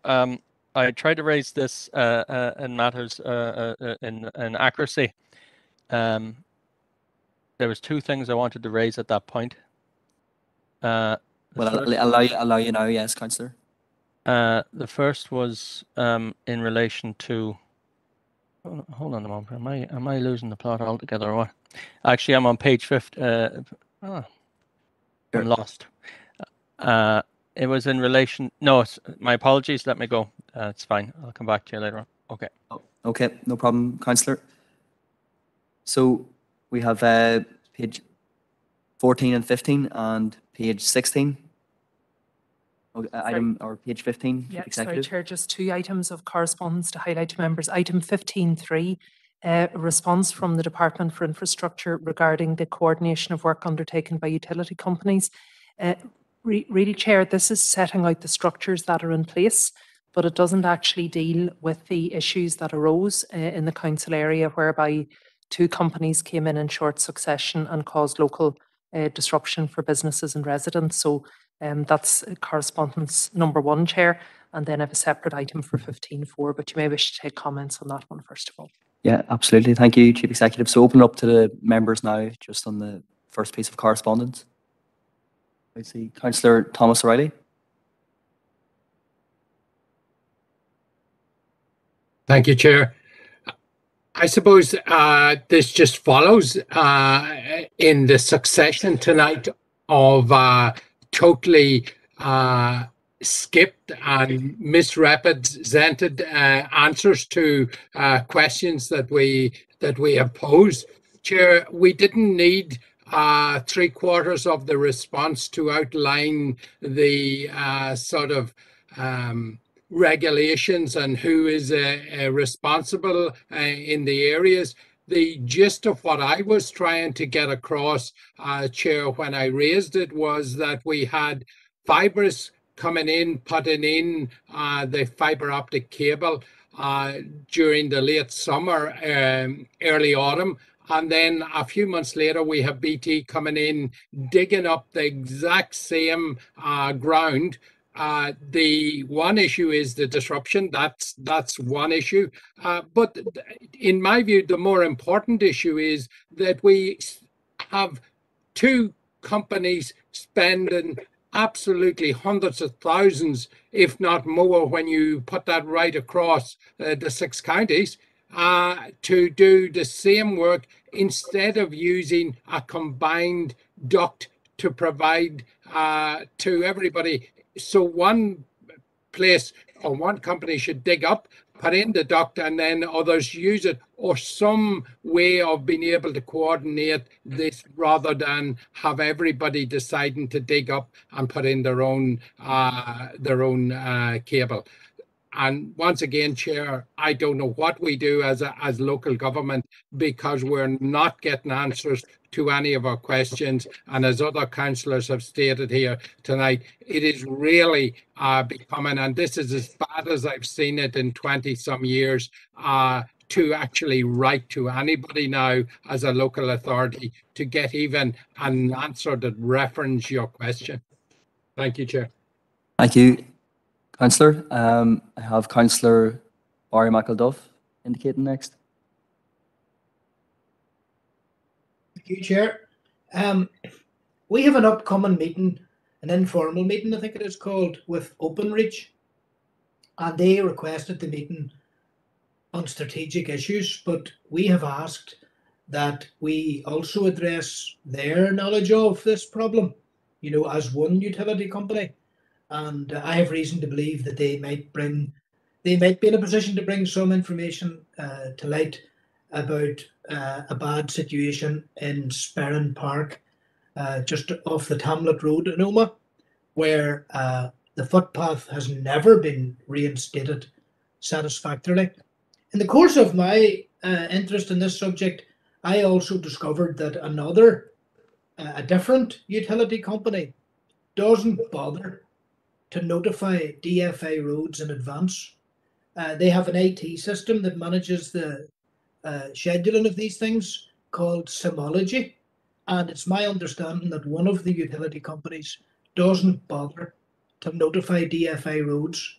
And again, I've been asking DFA roads to take enforcement action against these companies. They talk about their powers being limited variously. It's almost a legal discussion. But in the last week, there have been flooding problems in Cregan Park in the Strathroy area of Omagh. And these are largely attributable, once again, to two utility companies carrying out work at separate times and making the situation on a footpath impassable, you know, for water. This has been brought to the attention of DFA roads again. So again, we need to put on our thinking cap about holding DFA to account and holding utility companies to account in these matters. Thank you. But I know at the Openreach meeting, I'll be raising the issue of Sperrin Park. Thank you. Okay, thank you, Councillor McElduff. And as you said, there is an upcoming meeting on this, so I think just in the interest of brevity, I'm happy to just to move on. So I know there were councillors with their hands up, but there will be an opportunity in the near future to raise these very issues. So moving on then to item number 6, which is matters arising from the special council meeting, which was held on the 14th of December.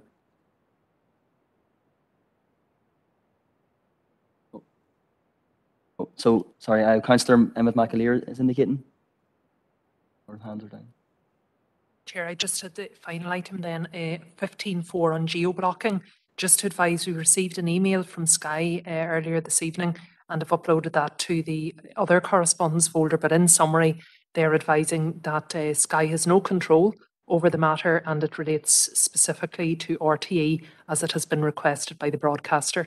So we have issued previous correspondence to RTE on this matter and no response has yet been received.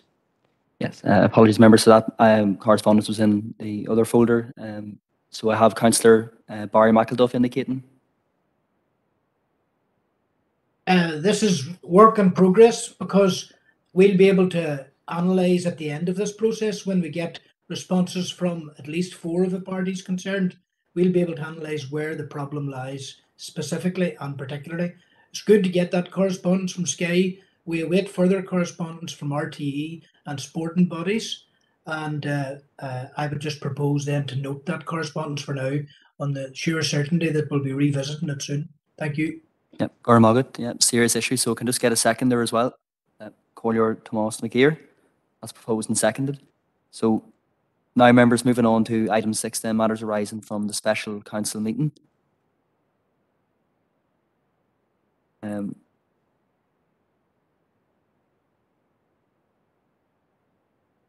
Which is being dealt with. So just starting off on page 1. I have so page 1, page 2, page 3, page 4, page 3. Councillor Emmett McAleer.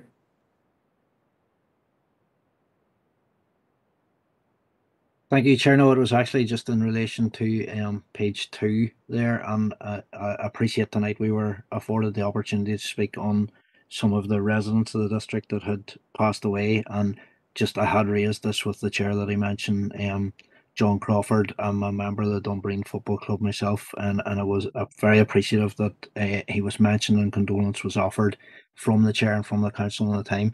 So just again to extend my sympathy to the families, and again to Bob Lingwood, who would have been on the Disability Advisory Group with myself. Thank you, Chair. Yeah, thank you, Councillor. And Councillor Bert Wilson is also indicating.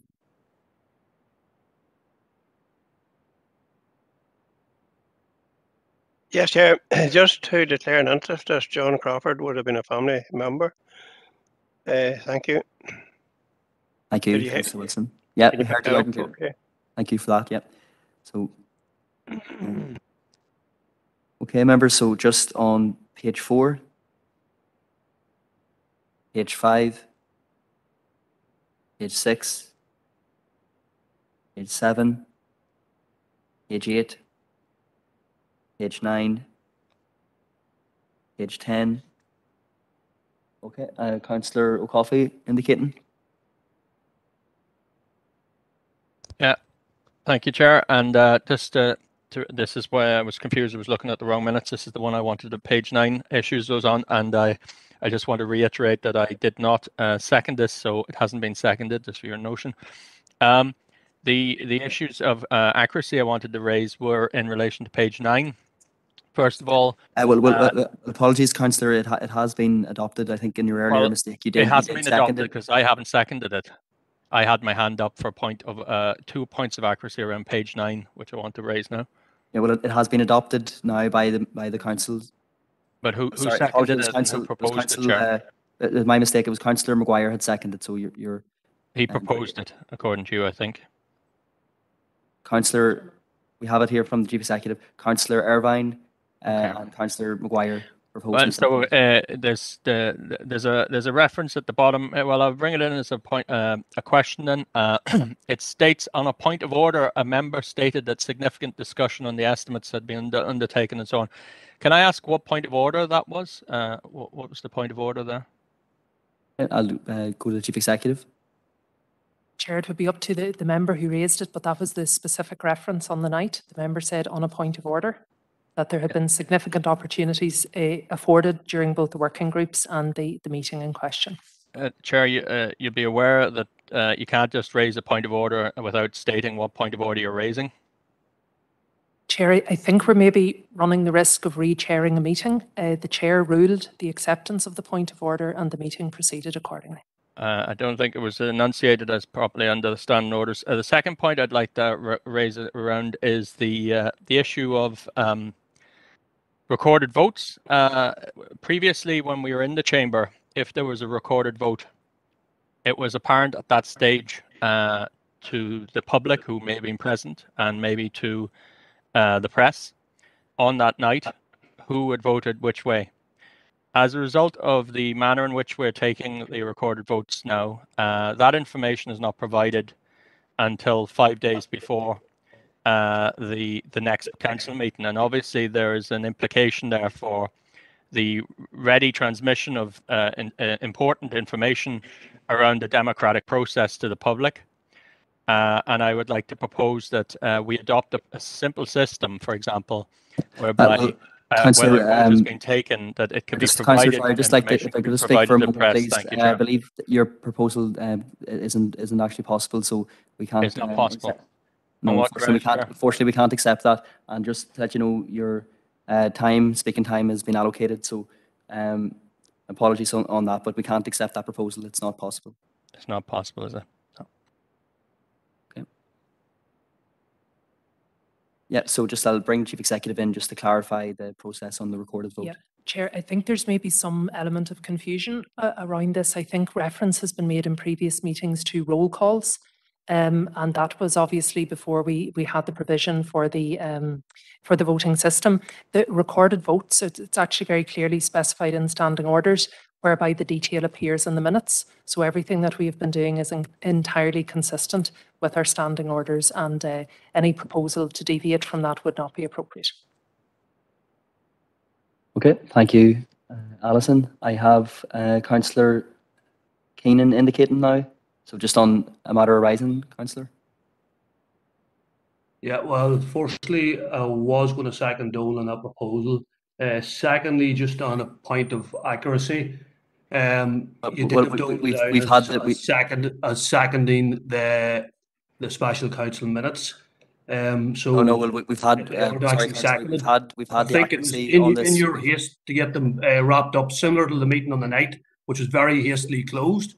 Councillor, Minutes- unfortunately, that's been dealt with Minutes now. have So you're, not Councillor, been you're running, you're, proposed and seconded correctly. well, they have There been, has been a I can mistake assure you, here, I can and there's assure you been they have haste. been, so, okay, Well, well, we can look back at the recording, but I think you're definitely wrong. You've been very hasty, similar to the night. The meeting was closed down without councillors well, being allowed to speak. trying to get the minute, trying to get There's the a meeting lot of finished in the mistakes being allocated made here. time, so, I yeah, think it thank needs you, to stop. Councillor, for the comments, thank you. Yeah. And finally now, Councillor McAleer.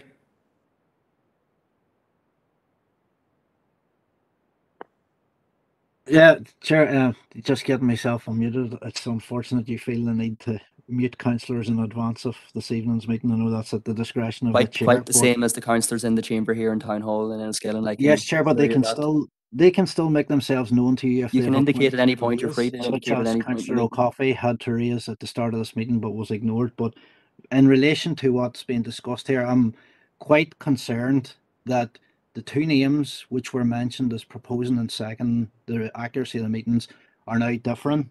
Whether that's on the advice of the top table, I'm not sure. Whether what's been reported earlier in the meeting. Sorry, has now Councillor, changed, just I'm to not clarify, sure. just to clarify that point very quickly, that that's not true. That we had the names recorded here from Chair, they're not the Councillor names Maguire that and were Councillor called Irvine. out.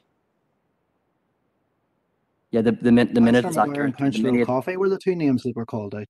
well, that But was a mistake on my part, possibly, but the minute is accurate as recorded here in top table. Well, just in relation to the queries that have been raised again tonight, I don't understand, and I know people that I've been speaking to fail to understand why there has been a change in policy that the recorded vote isn't made known on the night, indeed isn't made known. Well, we've had that clarified by the Chief Executive. Councillor, I just believe that Chair, with respect, we haven't had it clarified. We've been told that this is what the policy is now, but where previously we were informed on the night, that's not now the case. The second point that I want to make just very quickly is, at a previous meeting, we'd requested information be brought back on who actually ordered or where the instruction to mute councillors going into meetings came from. That hasn't been provided yet, and that's a matter of massive concern again, given the course of tonight's meeting and the quite shambolic way that it's been held to date, or so far in this meeting. It's very concerning because people are being cut off, people aren't being allowed to speak. I notice again the chair feigns the need to speak over a number of councillors where he's not doing that against other. And the very final point Councillor O'Coffey raised, we were instructed quite early on in the mandate, if you're raising a point of order, you specify what standing order it is you're raising. That wasn't done on the night, but seemingly it's okay for some people to do that and come in because they're more concerned about getting away. Maybe people have to get away this evening because it's Pancake Tuesday. Right, okay, Councillor, your speaking time is up. I think, Councillor, to be honest, Councillor, can you please stop for a moment when the chair is speaking? I think that's, to be honest, I think you're being a wee bit ridiculous, if I can say that. You're revisiting some points which have been already dealt with. Other councillors were able to keep up with the meeting, but you feel to be a bit behind on that. So moving on now to Councillor Stephen McCann. Okay, thank you, Chris. Yeah, just a bit slow coming in there with the mute option. Although I am aware why we have to have this mute option. Unfortunately, it's to try and maintain some sort of control over meetings with councillors jumping in and being disruptive. So I appreciate, while it's not ideal, it's a necessary function. Chris, we have had this explained by Alison in detail. So I propose that we move on now. There's some councillors going around here in circles and holding up the meeting, being disruptive as usual. I propose that we move on here. Okay, proposed by Councillor McCann. We have a seconder. Okay, Councillor Irvine in the chamber. Proposed and seconded. We move on. Thank you, members. So on to the next item now is item number 7, minutes of the Planning Committee, which was held on the 26th of January. Again, just to go through for accuracy. I just ask on WebEx that all hands are put down, please. Okay, so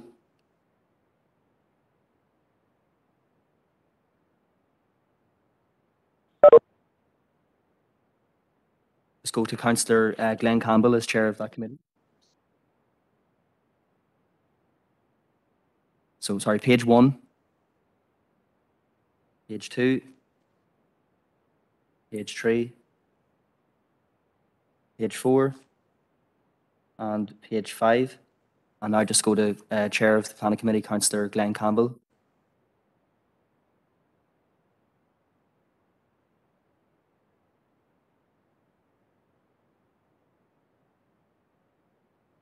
Happy to propose, Carly. Yeah, Gordon Mogget. Thank you.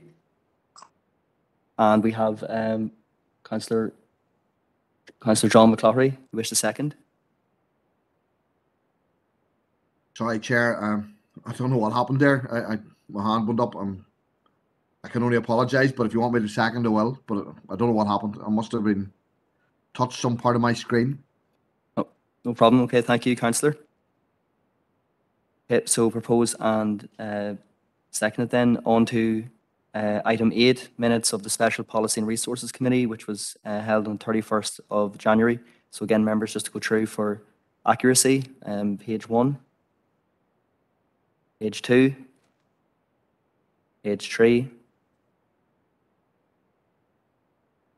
Yep. Okay. And that is to Councillor Howard Thornton for proposal, please. I propose acceptance of the minutes, Chair. Yeah, thank you, Councillor.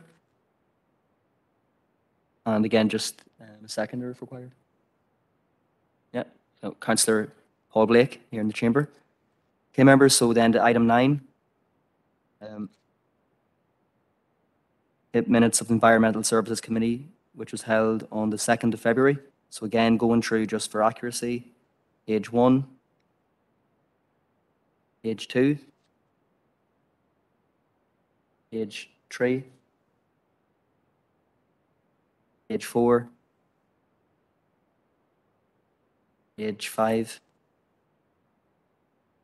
page 6, page 7, page 8,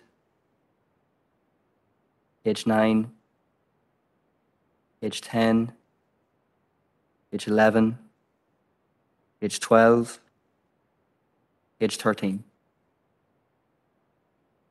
And just go to chair of that committee and to Councillor Mark Buchanan for acceptance and proposal, please. Thank you, Chair. Happy to propose the adoption.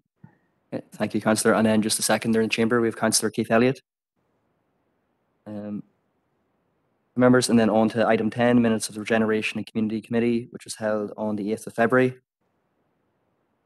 So for accuracy, page 1, page 2, page 3, page 4, page 5, page 6, page 7, page 8, page 9, page 10, page 11, page 12, page 13, page 14, page 15, page 16, 17, 18, 19, and 20. Okay. And let's begin to go to the committee chair for acceptance and proposal. Councillor Victor Warrington. Okay, so Councillor Warrington's proposed. And again, members, just a second are required. So Councillor Tommy Maguire, Collier McGear, Gordon Mogget.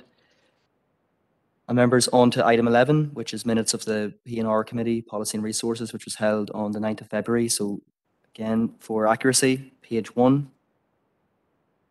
page 2, page 3, page 4, page 5, page 6, page 7, page 8, page 9, page 10, page 11, page 12, page 13, page 14, page 15, and page 16.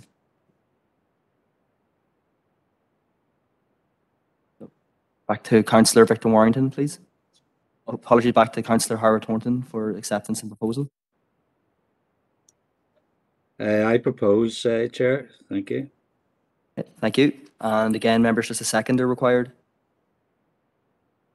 Yeah, Councillor Robert Irvine. Thank you.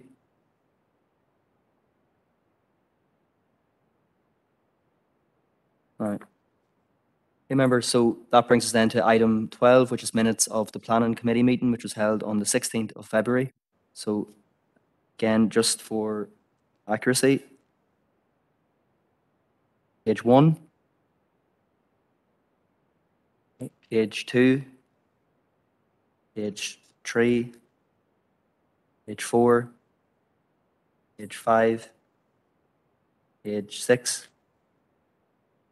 page 7, page 8, page 9, page 10, page 11, page 12, and page 13. Okay. And to go to Councillor Glenn Campbell for acceptance and proposal.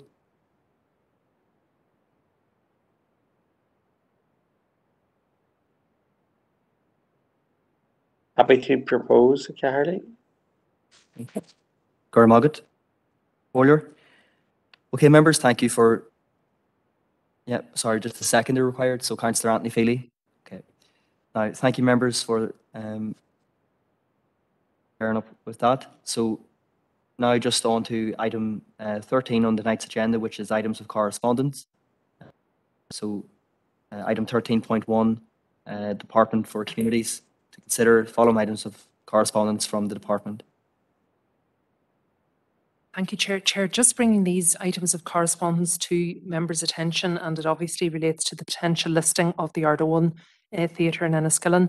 We'd just be recommending this evening, Chair, that members would note the correspondence, and we would be intending to bring a report to the Regeneration and Community Committee regarding the implications for the refurbishment of the theatre.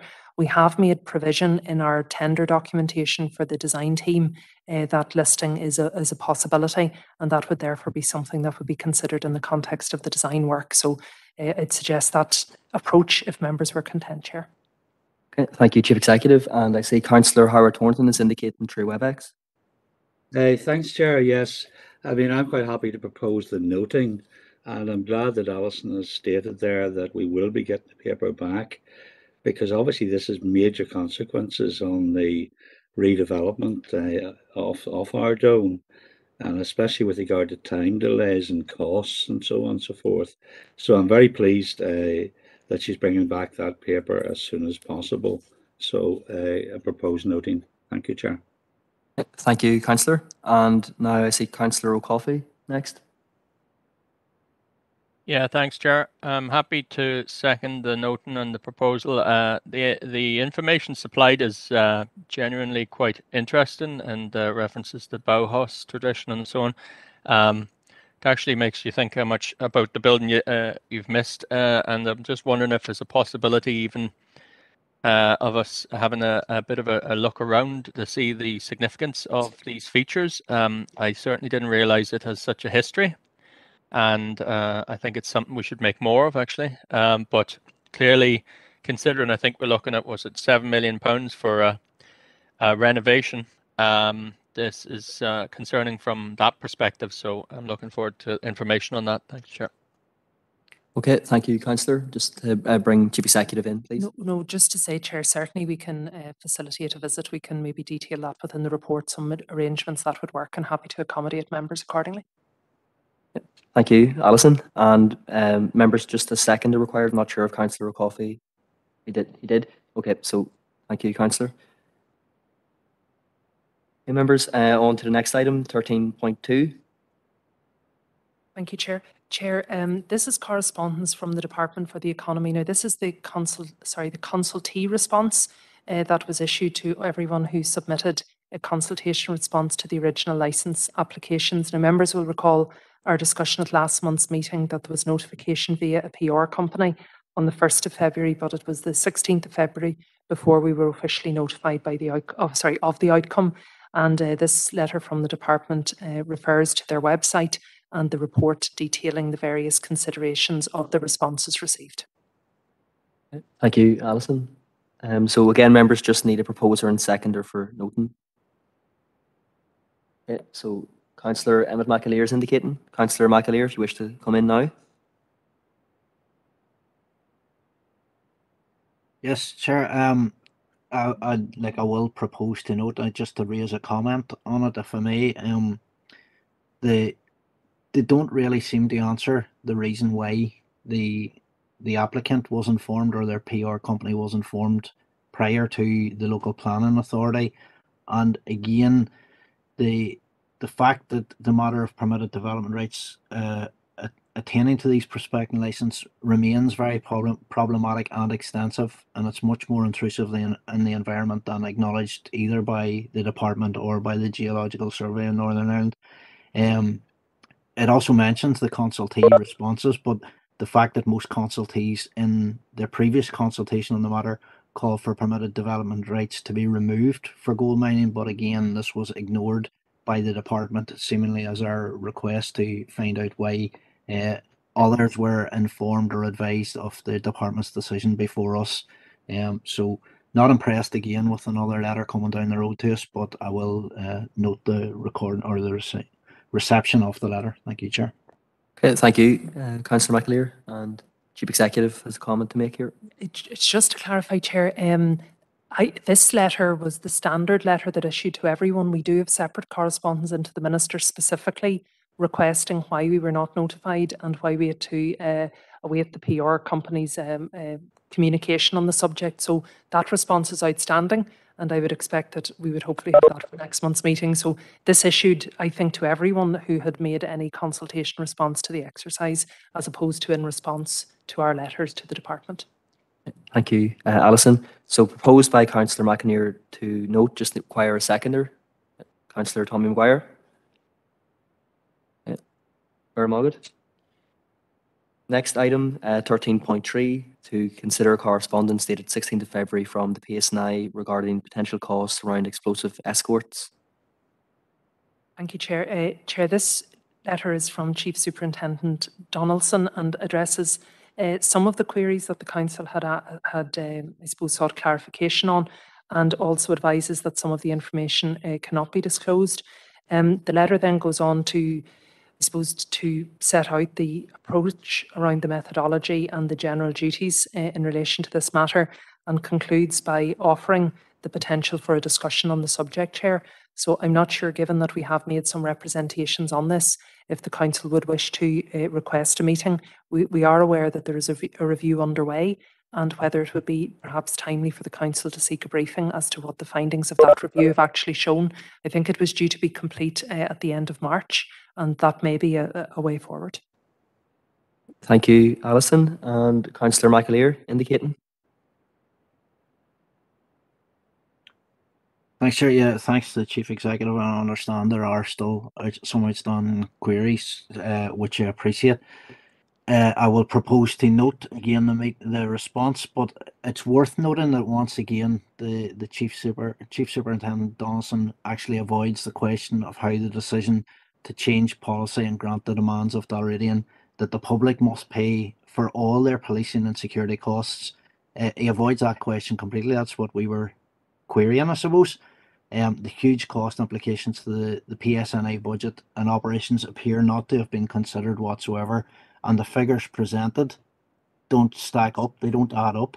They're seriously misleading, and the projected costs are unreasonably minimised.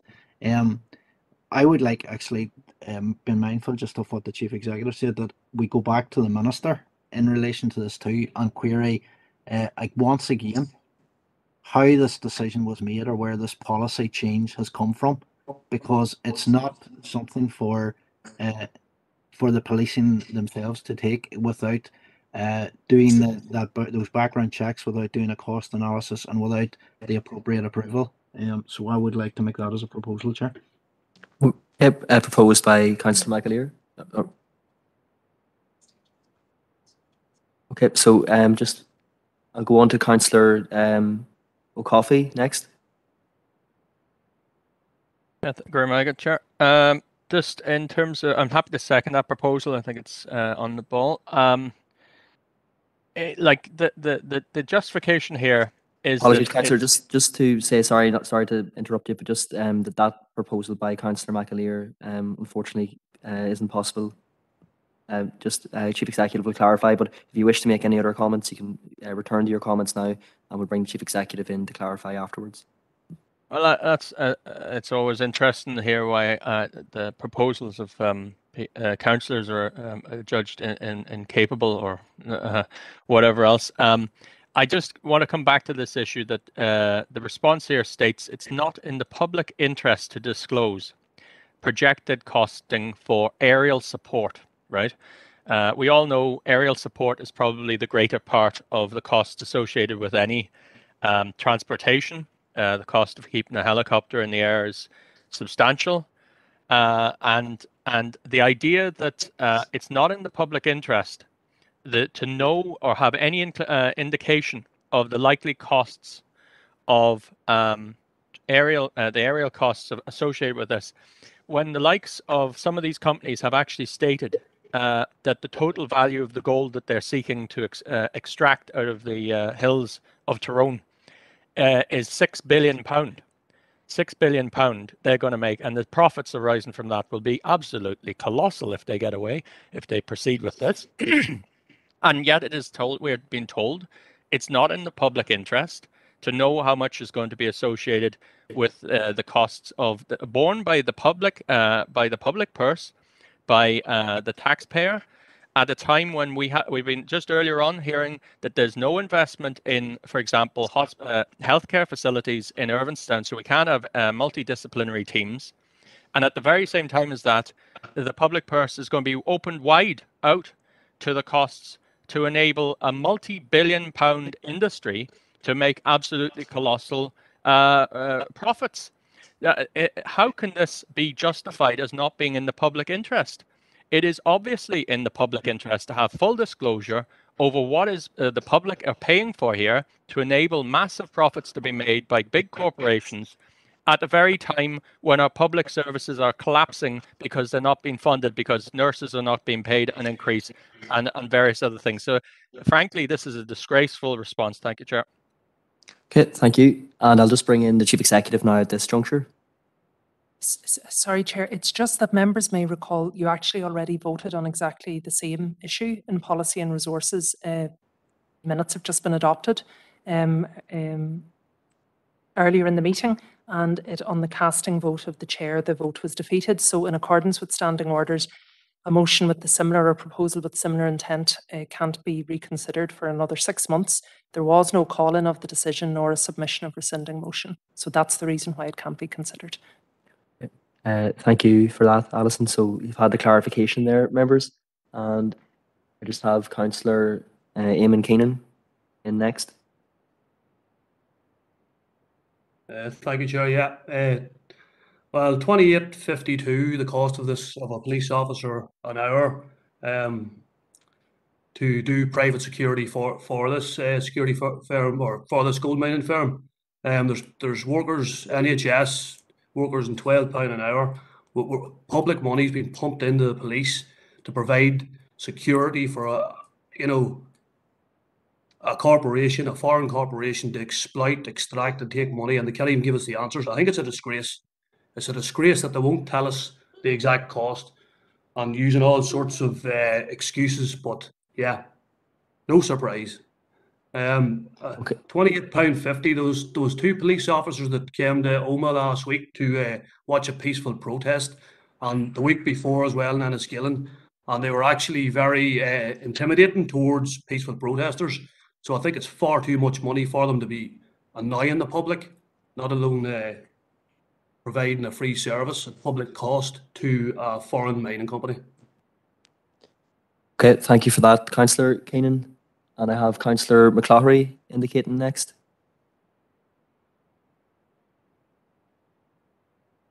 Thank you, Chair.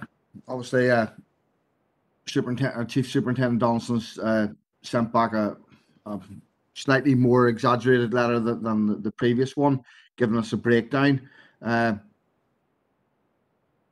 it's obvious this applies to all industries using explosives, and they all have to be treated the same. I believe that's the matter that they're reviewing at the moment, and it would be interesting to hear how that review ends, and perhaps we should take up Chief Superintendent or Donaldson on his offer to come and speak to us. Councillor Keenan mentions the £28.52 an hour. That just doesn't cover the police officers. It covers the vehicles and all the costs surrounding their deployment. I don't know any police officers that were at constable level that were receiving that sort of pay scale. So you needn't think that that's going straight into the constable's pocket, because they don't definitely get paid anything like that amount. But that's for something else for another day. All right, so I'm going to propose that we take Chief Superintendent Donaldson up and let him explain exactly why, if he wants to, or at least the role that they have in escorting explosives, so that we can get a full understanding, rather than these outlandish that they're private security firms and stuff like that there. I don't believe it's like that there. I think that they have to treat all businesses using explosives fairly and the same way, but that's my interpretation of it. But I'd be interested to hear what he does have to say on it. Okay, thank you, Councillor McCloughy. So you're making the proposal that we meet with the Chief Superintendent, and okay, that's been made. I see Councillor Warrington in the chamber here indicating, so I'll bring you in now, Councillor. Thank you, Chair. Well, I'll obviously straight away I'll second Councillor McCloughy's proposal. I suppose just to hit on a couple of things on the security at the gold mine, the expense that is costing. Well, I suppose you have to ask yourself why there's such a need for the security there, and I think we all know the answer to that. It is the threat made against the gold mining company on what they're working on there from individuals, and like it's well documented in that area and certainly very well known. Councillor O'Coffey mentioned the 6 billion of gold that's potentially in that area. Well, I might go out with my spade later on, but anyway, that gold is still in the ground, obviously, and because there has been no ruling on it yet, it might be staying there, and it might come out of it, and then questions could be asked then if the gold does suddenly appear out about expenses and etc. after that. Thank you. Okay, thank you, Councillor, and you've seconded that proposal, so I'll just move that proposal now, is that we do seek to have a meeting. So are all members agreed?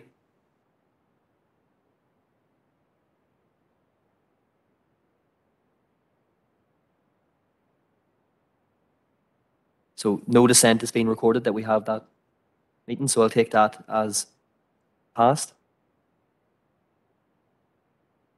Okay, thank you, members. So that's that item dealt with. So moving on then to item 13.4, which is the independent review of Invest NI, to consider correspondence dated 23rd of February from the independent review regarding independent review of stakeholder engagement of Invest NI. So bring in the Chief Executive now. Okay, thanks, Chair. Chair, this is from Sir Michael Lyons, and he's seeking the Council's views regarding engagement on his forthcoming review.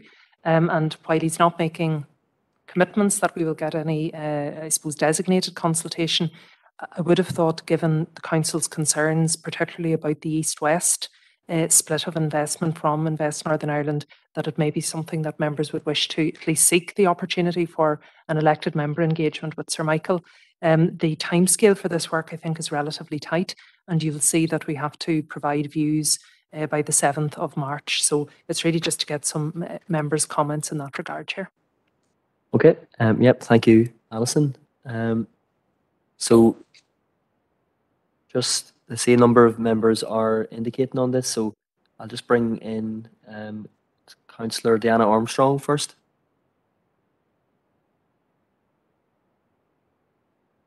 Chair, I think possibly other councillors were ahead of me.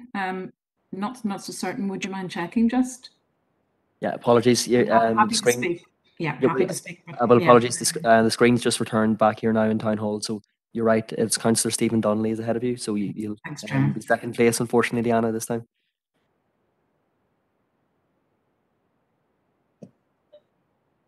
Thank you very much, Chair. And I mean, I do welcome this letter and indeed the wider opportunity that the independent review presents. And I suppose if it were the most appropriate forum and it would be something that would be acceptable, I mean, I would propose and be in favour of an informal meeting with Sir Michael Lyons or members of his team for us to be able to have that engagement and that exchange of views.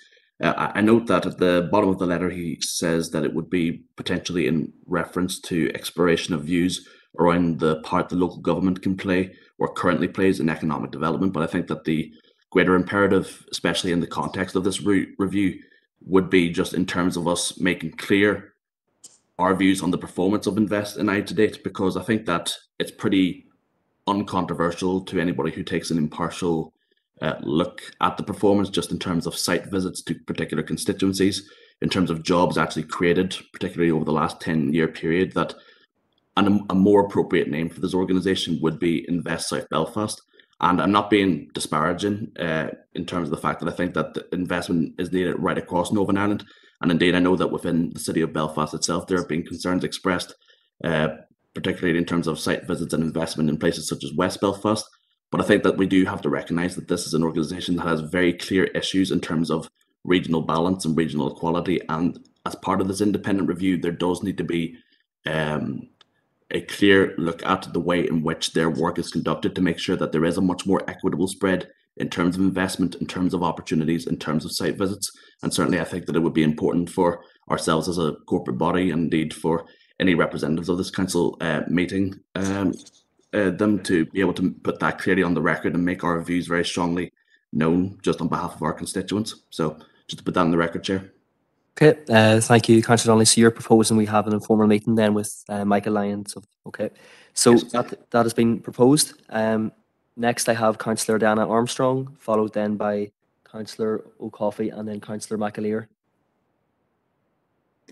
Thank you, Chair. Yes, the 10x economy, 10 times better, focusing on innovation in areas where we have strengths. So recently, a few of the councillors, we were conducted on a tour of Southwest College and the Skilling campus. And I think that's a key component in the strengths that we are developing for the future. Indeed, when you look at the document, the 10x economy summary, quite a lot of the areas of strength that they're focusing on, the new and emerging technologies we are servicing in our district through that college at Southwest College. I also, like Councillor Stephen, would like to see equitable spread, because I think Fermanagh really does need to be given the same focus as other districts in Northern Ireland. We have also the Mid-Southwest deal, so I think that the councillors who sit on that board should be involved in the consultation. But I do see the response is needed by the 7th of March. It doesn't give an awful lot of time to convey the thoughts. And I'd like to ask the Chief Executive what her thoughts are and how we can best design the consultation programme. I'd be interested to hear that as well. Thank you, Chair. Okay, thank you, Councillor Armstrong, and we'll just bring Chief Executive in now. Okay, Chair, thank you. Chair, I think we will be able to collate quite quickly the maybe members' concerns and issues with the performance and the regional imbalance, and maybe some suggestions about how economic development and growth can perhaps be dealt with in a different way for the future. In terms of the consultation piece of it, and I think we could get that certainly in advance of the 7th of March, I think the key element is to certainly encourage Sir Michael that there is a desire from an elected member perspective to engage meaningfully with him in this work, which is obviously quite a significant piece of work, probably the most significant for Invest in many years. And I think we can argue the case quite effectively as to why Fermanagh and Omagh would be an appropriate touchstone for him in the context of elected member engagement as well. So I'd be confident we can meet the deadline around some general thoughts and views, and certainly we'll do whatever we can, Chair, to encourage him to engage. My suspicion, I know he makes reference to travelling over, is that it is to make most use of his time. I would imagine it's more likely to be a series of virtual rather than face-to-face engagements, but we will know that in due course.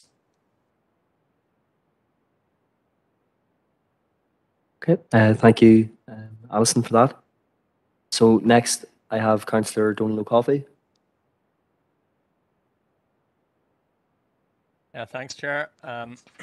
I think we've just heard that we may have a virtual engagement on a review of the Invest NI, and I note from the correspondence there that the review is supposed to actively seek widespread evidence and opinion on the performance of the agency. Well, I'd like to make a proposal. I think it's only a sensible one, really. We had a meeting there with Invest NI, and I think it's quite clear that they are failing to deliver anything when it comes to jobs, investment, or a future for young people, or hope. I'd like to propose that we respond to this invitation by stating that this council has absolutely no confidence in Invest NI as an economic development agency. It has completely failed to bring investment into this area. It has overseen a collapse in productivity. It has overseen a disinvestment. There's no ambition, and it performs no meaningful function. You look around us across just into Leitrim, Cavan, Sligo, Donegal, all those areas, very rural, very peripheral, but they all have massive investment, lots of job creation. Why is it so impossible when it comes to Fermanagh and Omagh, Fermanagh and Tyrone generally? So I'd like to propose we have no confidence. That's what we should say to them. This council has absolutely no confidence in this development agency. Thank you, Chair. Yeah, thank you for that, Councillor. So we had a previous proposal from Councillor Stephen Donnelly and seconded by Councillor Diana Armstrong to seek an informal meeting with Michael Lyons on about this inequitable share investment. So just take that first proposal then. So if all members are agreed to have that informal meeting, to seek that informal meeting with Michael Lyons. Yeah. I'm seeing no dissent, so I can take that as passed then. Oh, apologies. So Councillor Emmett McAleer and Councillor Green, unless they're dissenting.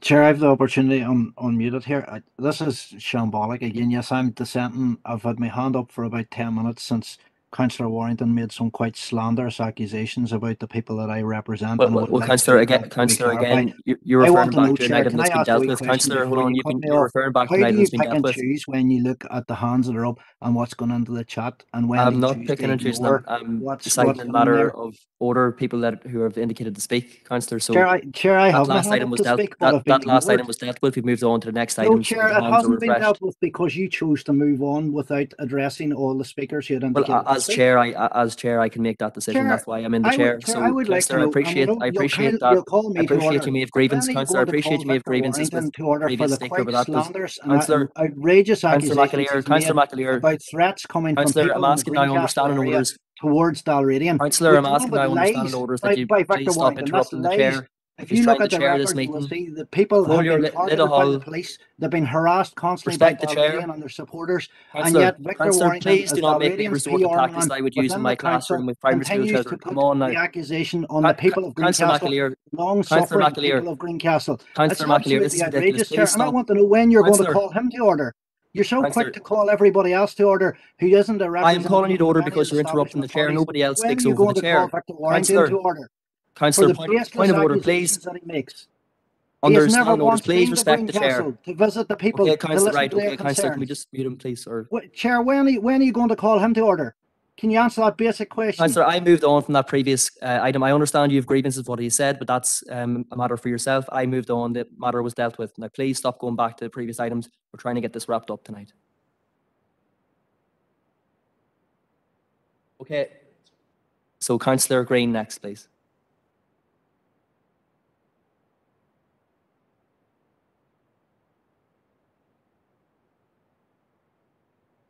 Thank you, Chair. I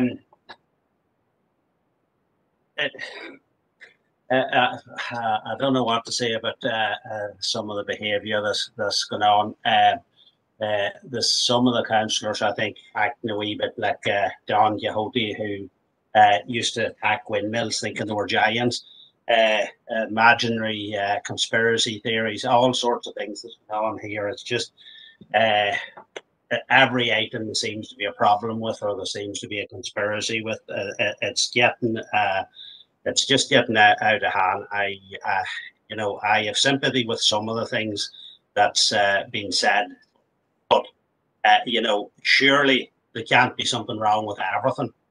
So when I see that, it's a bit like the poor old Don that kept attacking the windmills thinking they were giants. Maybe like Don, they need to look at themselves, maybe. But anyway, going to the point that I wanted to make, and it was something Diane Armstrong, Councillor Armstrong mentioned about the Southwest Growth Deal. Could I just ask the Chief Executive when we are going to get a comprehensive update on that, because I kind of would have a wee bit of concerns about that it's going to go like in Beth NI, and that Fermanagh will get very, very little out of it. But I know you're on a slightly different thing, but it's the same type of thing with investment into the county. And apologies if this has already come into the council of that, but maybe the Chief Executive could clarify on that. Yeah, okay, thank you, Councillor Green. I'll allow it. It's on a similar topic, so if the Chief Executive wishes to come in now to elaborate. Yes, Chair, my recollection is we brought a report in either January or February in terms of where we are in the context of the growth deal, but certainly we can bring a further report to the April meeting. The March agenda would be settled now, but certainly for the April meeting we can bring a further report as to the stage we're at on the growth deal and I suppose the milestones and also the remaining work as well. Yeah, thank you, Alison, for that. So next I have Councillor Matthew Bell.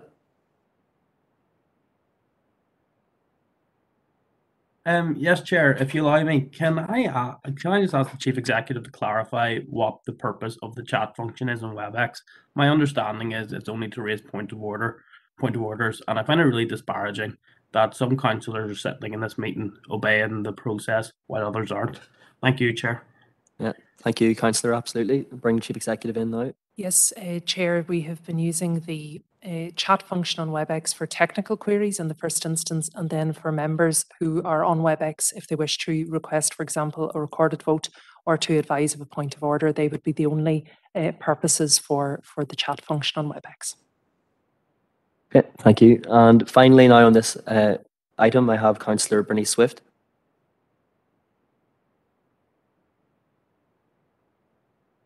And my action in there isn't swift because of that locking system. So I'm a bit frustrated about that. I've Swift by name and Swift by nature. So we need to sort out that locking business. Anyway, on the growth and city deal, the fact that was supposed to be a bespoke package of funding and all of that between, I suppose, central government authorities and us locally, to help with harnessing all the additional investment that is so much needed. Other councillors have already made that point. And again, working harmoniously with a special needed broadband service. We definitely need responses, Alison, and I thank you for that suggestion now that you're going to bring back some more information on that, because I suppose given that recent NIAO report on the whole Project Stratum business, we do have issues as well. We cannot possibly attract investment or wonderful entrepreneurship if we do not have the digital infrastructure that's required. And then just very quickly, Cathaoirleach, the last speaker talks about the chat function there. This chat function is probably going to have to be renamed to the ICT function alone, because if it's not clear at this point to the last speaker, you know, the difficulties that some of us are having, well then there's a problem. And lastly, but by no means least, I would ask that Councillor Warrington would retract his comments made earlier, because I do believe the description baseless was made, and I agree with that. I was rather shocked, but I think the opportunity should be given for him to retract those remarks of the people of the Greencastle area. Councillor Swift. Well, there's been a lot of discussion on that previous issue, so I'm not going to go back into it now at that stage. As I said, if members have grievances with what has been said, that's entirely a matter for them, and they're welcome, of course, to speak with Councillor Warrington at any stage if they wish to do so. So, okay, members, so I'm taking that item as dealt with. We will seek to have a meeting with Michael Lyons and his team in the near future. So on then to item 13.5, correspondence from DAERA dated 24th of February regarding the Ally Court tomb, and I'll bring in the Chief Executive now at this stage. Yes, Chair. Chair, in the Minister's response, he makes reference to a meeting which was convened in June of last year, at which there were various representatives. So we followed up with officers today, and we also have received representations as well, or some additional information from some of the West Tyrone councillors, which has been helpful. So, Chair, if members were content, I'd recommend that we would note this letter and that we will, from an officer perspective, convene an interagency meeting, which would include reps from Forest Service, HED, Drumquin Historical Society, the Department for Communities and the relevant council officers, with a view to scoping out the detail of the proposal, that we could bring that to you for the April Regeneration and Community Committee meeting.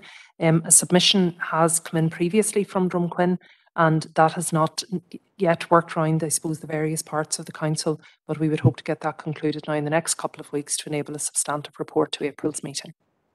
Okay, thank you, Alison. And so members, again, just as been outlined by the Chief Executive, just for proposing to note. And okay. So just take a proposer. Councillor Anne-Marie Donnelly is indicating through WebEx. Thank you, Chair, and I'm happy to propose to note, and I'd like to thank Alison for giving that detail as to how we try to progress matters, and I'm very thankful for that, because the Drumquin Historical Society are very keen to keep this project moving forward in an attempt to preserve and maintain the site. So thank you, Alison, and I look forward to the update at April's meeting. Thank you. Okay, thank you, Councillor Donnelly. Next, I have Councillor Mark Buchanan. Thank you, Chair, and I'd be happy to second that course of action as well, and thank Alison also. Thank you, Chair. Thank you, Councillor. And now Councillor John McCloughy.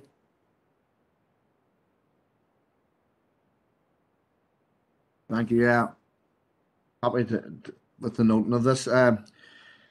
Again, this is yet again another reflection of the department's passing the buck and passing everything on to the council. This land, and this is literally just down the road. It's a couple of miles away from me, although it's within in Councillor Buchanan and Councillor Anne-Marie's area. But it's literally a few miles down the road from me, and I know this site very well. It's not far off the road. It's not for the faint-hearted, though. You do need good shoes to get up to it, or boots. But yet again, this is the department passing the buck. The council are taking this on, and we're going to have to carry out the work with it. But they're the ones that are doing all the forestry industries. You've also got the water reservoirs up there, so all those different sites that are making the money for the departments, and it's again been dumped onto the council and the ratepayers to take the burden for it. And whilst I welcome it, I've worked with the Drumquin Historical Group on a number of projects in the recent times. This is just another example of the Stormont departments dumping on the councils and us having to carry the load. Thank you, Councillor McCloughy, for the comments. Okay, so again, members just asked that if your hands are up, that it's on this item and not on a previous item. The item we're dealing with at hand. So.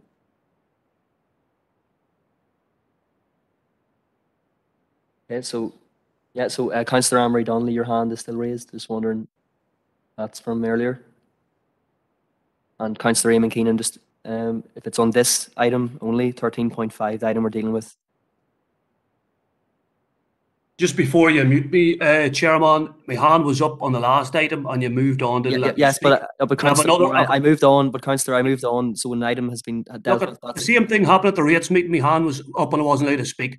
If I put my hand up, I'm indicating to speak. Councillor, I now you're going expect back. to be afforded the same respect as every other councillor here okay, to be allowed to talk. And as well as that, a constituents only Councillor, have to sorry, start with a can I just video ask clip, 1 second? a video Sorry, stop clip speaking over me of 1 you second. Could you smirking just and giving the V apologies, thing, one the V sign second here. to somebody Do in you the have any chamber. item to when he was raise? Do you speaking have about anything to raise intimidation on and this item? Enniskillen. Now, I will send you on the video clip, Chris. Your behaviour is James, sorry, just to unacceptable. meet, just to What? mute that, Councillor. Okay, so jumping back to, yeah, so, oh well, it'll be okay. So, Councillor Anne-Marie Donnelly had her hand up. Do you want to come back in? All right, thank you, Chair. It's just really in response to Councillor McCloughley's comments. I understand the interagency meeting is really to scope out how we move forward. It's not necessarily for council to take things on board. It's just to look at how we can address this, you know, what we can do for this site, not necessarily the council. It's just bringing everyone together to have a proper discussion about it. So thank you. Thank you, Councillor Donnelly. And now I have in the chamber, I have Councillor Tommy Maguire, Collier, or Chocolate Hull. Thanks, Chair. And unfortunately, I'm not coming in on item 13.5, but I'm coming in to suggest to the Chair that there was a threat made there that members in the chamber have heard, and I want to formally suggest that that be investigated.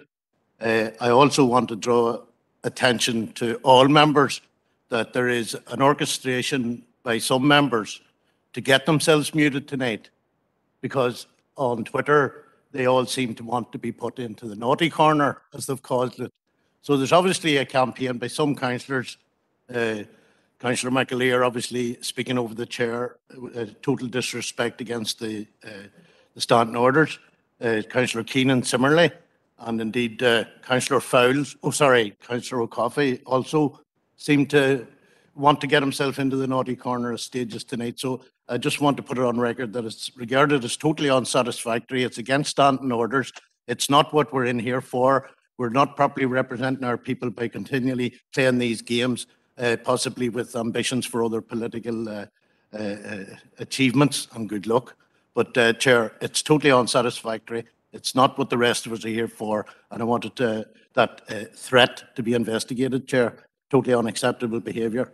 Gormagat, Collier, thank you, Councillor Maguire, for that. And I just say to members at this stage that as Chair, I do find it frustrating when certain councillors who know the standing orders, we all know what the standing orders are, we've signed up to them, would seek to deliberately disrupt a council meeting. And we do have lots of work to get through. We're not here just to play political games. We're here to do work on behalf of the people which we represent, which is in all parts of Fermanagh and Omagh District Council, not just in one or two parts. So appreciate the comments. And again, members, apologies for any disruption to tonight's meeting. I've been trying to deal with it as best as I can. So with those comments made and noted, we'll move on now to item 13.6, which is the Lough Erne Landscape Partnership, to consider details of the partnership Keys to Sustainable Tourism online workshop, which is taking place on the 8th of March. So again, I'll hand over to the Chief Executive now. Thank you, Chair. We're bringing this just really for members' attention, but it is a free event and is something I know that members have particular interest in. We would happily take nominations so that we could make the registrations on members' behalf, and it's arranged as part of the Lough Erne Landscape Partnership work. Thank you. Okay, members, so you've heard from the Chief Executive. So just again, proposer to note. Okay, Councillor Howard Thornton. Thanks, Chair. I'm quite happy to note, but I'd also like to attend the event. So I'd like to put my own name forward for it, as the Chief Executive stated there. Thank you, Chair. Yep, okay, no problem, Councillor, thank you. And okay, so just a second there, maybe somebody just to prove that. So I see Councillor Anthony Feely here in the chamber. Yeah, thanks, Chair. Yeah, happy to second, and I'd like to attend to Alison if it's okay.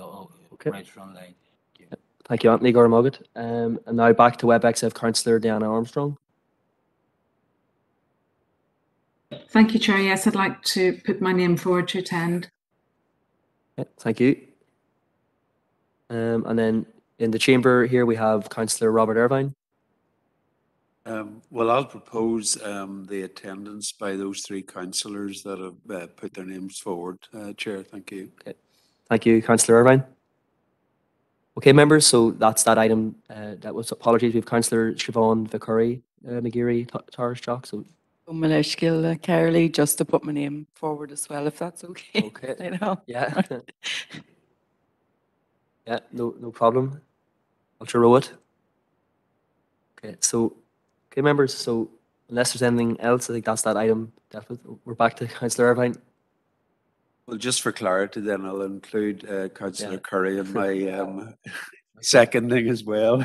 Well, thanks very much. That's all our I's and J's dotted. Okay. So, okay, members, that's the item dealt with. On to the next, 13.7, Newry and Dundalk Chambers to consider details of their annual cross-border conference taking place on Zoom on the 9th of March. And again, I'll hand over to the Chief Executive. Chair, thank you. And again, this is another free event via Zoom, and as members will have seen, it's being addressed by both the Minister for Finance, Conor Murphy, MLA, and also the Irish Minister for Public Expenditure and Reform, Michael McGrath, TD. And it runs, arranged by both chambers. And again, we would take registrations here, Chair, and make those on members' behalf. Okay, thank you, Alison. And at this stage, I would just like to maybe announce my own interest in that. I'd be interested in attending that one as well, possible. Okay, and open up to the floor. So again, a proposer and seconder to note. And if any members wish to attend, you can make known your interest now.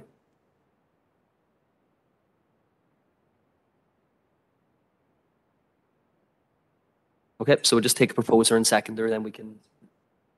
Oh, yeah. Okay, so Councillor Howard Thornton. Thanks, Chair. I just proposed to note, and obviously there was somebody there that wanted to go, so I'm quite happy to propose that as well. Thank you. Okay, thank you. And so just to seek a seconder then for that. Yep, Councillor Paul Blake. Okay, Gordon Mogul, thank you, members. So next, item 13.8, to consider details of NILGA conference, The Future of Our Generation, to be held in Craigavon Civic Centre on the 15th of March. And again, I'll pass over to the Chief Executive. Thank you, Chair. I think all members have already received the invitation directly from NILGA, but again, it's just to seek confirmation of any members who wish to attend. It is an in-person event, and it will be held on the 15th of March in Craigavon as indicated. Okay, thank you, Alison. So I see Councillor Stephen McCann has his hand raised through WebEx. It's just to formally note that correspondence if you require it to be noted, Chair. Yeah, thank you, Councillor. And then we had Councillor Alec Baird. Thank you, Chair. I'd like to attend that. Okay, thank you. Just a second.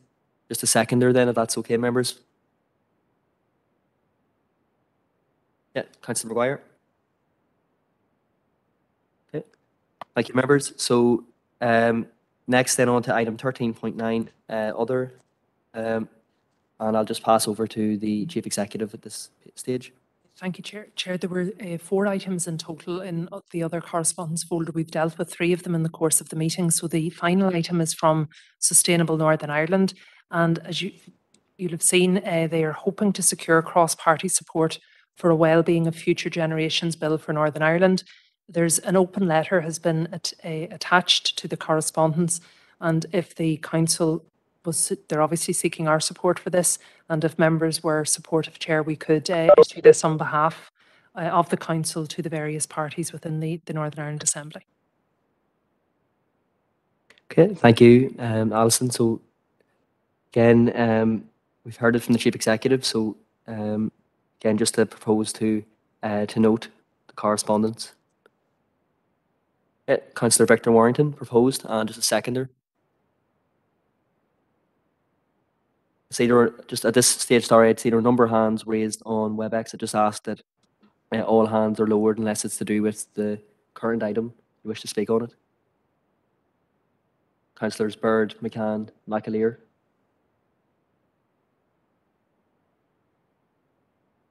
So Councillor Diana Armstrong has her hand raised, so I'll just bring her in now. Thank you, Chair. And if you would permit, it's going back to the previous item, NILGA. That regeneration conference has been postponed. There was an email issued yesterday due to busy schedules and the upcoming election.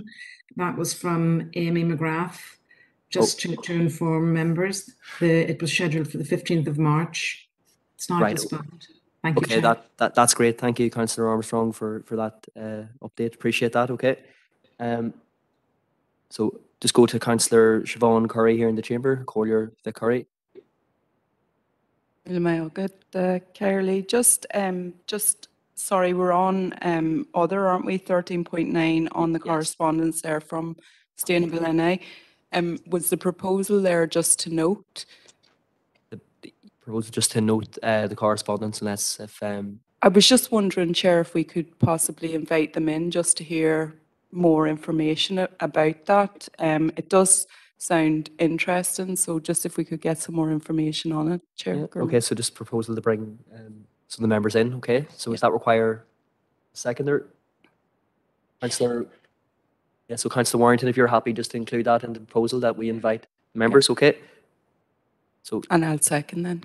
Yeah, okay, so thank you. Okay, so we have a point of order 19.6 from Councillor McAleer. 19.5.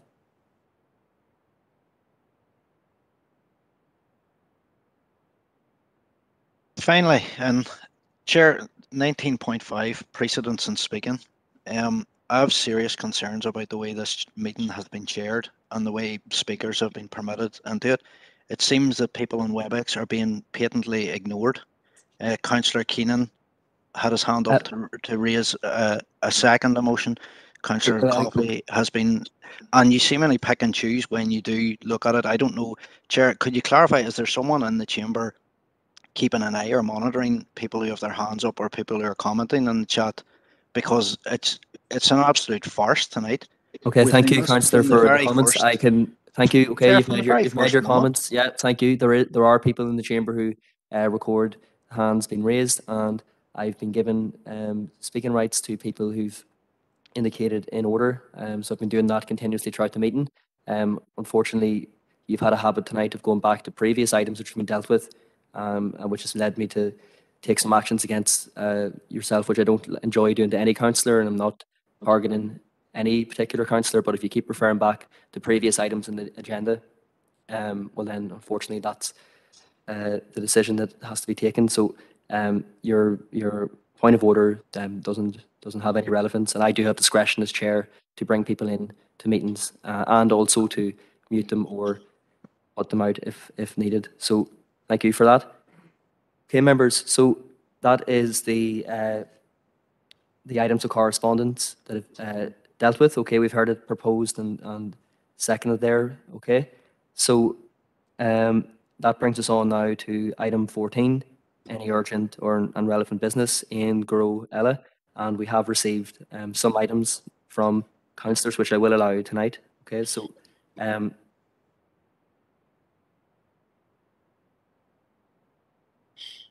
so we have Councillor Bell first. So Councillor Bell, you can come in on your item now.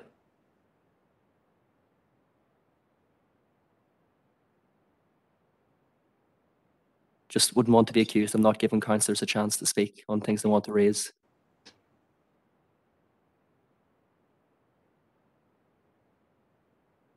Sorry, Chair. Just a second, get myself unmuted there.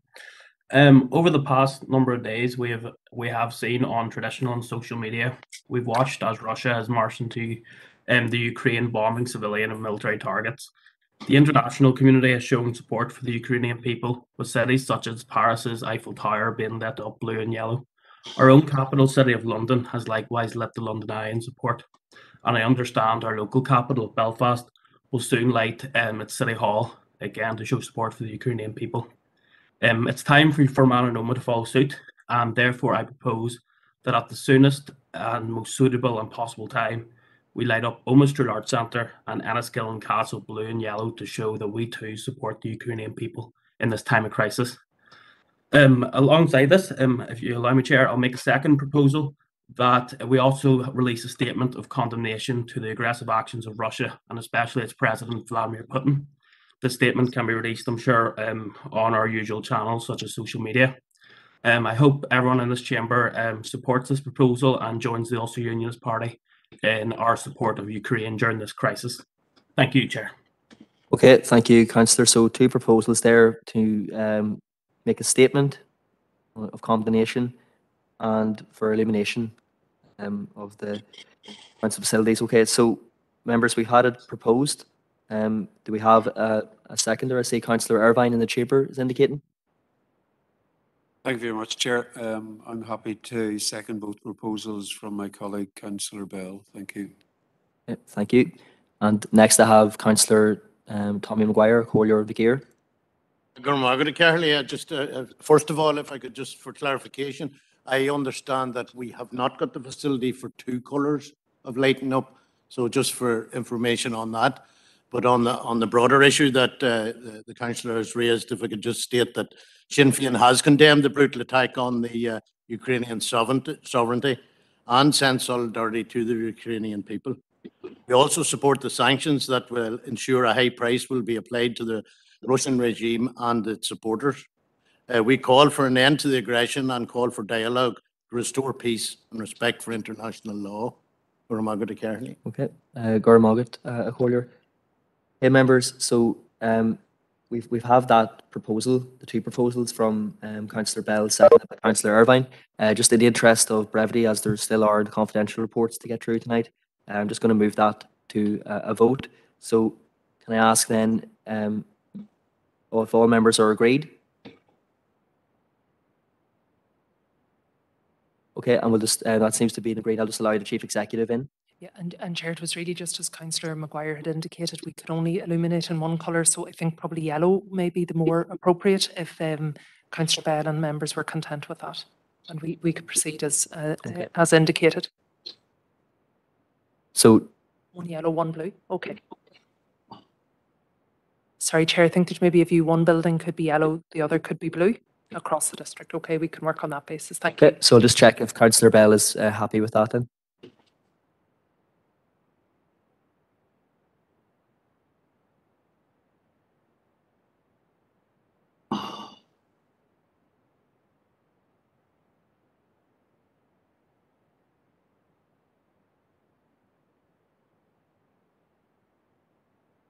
Yeah, so we do have some dissent has been recorded by Councillor Emmett McAleer and Councillor Keenan, and now Councillor O'Coffey also. So those dissents are recorded. Yeah, and Councillor Matthew Bell, now just to clarify, if you're happy with the illumination procedure.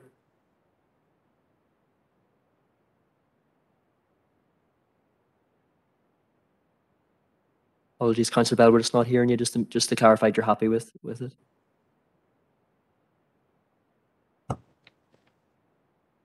it. Sorry, Chair, the mute button only came up there now. I'm happy enough with 1 being blue, 1 being yellow, but whilst Tommy Maguire or Councillor Maguire was speaking, would it be perhaps more appropriate to light up both buildings blue, as the national colours of Ukraine is blue and yellow, and it is specified that it is blue and yellow in that order, with blue having priority? Yeah, no, that's fine. Yeah, we can certainly do that. Yeah, that's no problem.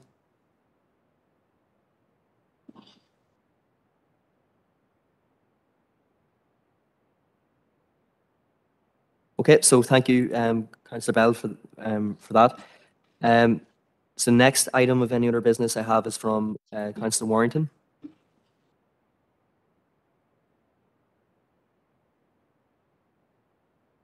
Thank you, Chair, and I'll be brief on this. I don't know how many of you have been watching the serious fast on the farmers on TV. I have to put my hands up and say I haven't, but I plan to watch it back on iPlayer. I've been told that it's hilarious, that it's very, very funny, And for those who haven't been watching it, it basically entails young farmers from the different areas taking part in different tractor runs and that type of thing. It's just to say that the team from Northern Ireland is actually the team who have got through to the semi-finals against Scotland. The Northern Ireland team actually are all Fermanagh-based individuals, namely William Parkinson, Daniel Thornton, and Wayne Manley. So it's just to basically highlight that the next, if you haven't, I've been told that you haven't watched it, you need to watch it. And the next segment will be their semi-final against Scotland. So I think it would be fitting that if this council could wish them all the best, as they're all from the FODC area. Thank you. Thank you for that, Councillor Warrington. I've seen some of the series, and I have to admit it is quite entertaining. It's regularly talked about in some of the schools I'm working in as well. The children are big fans of the show. So, yeah. So we've had that proposal then. I see that there are. Just take a seconder at this stage. Okay, we have Councillor Keith Elliott in the chamber. Thank you. So proposed by Councillor Warrington, seconded by Councillor Elliott. All agreed? Yeah, members, I'll take that as passed then.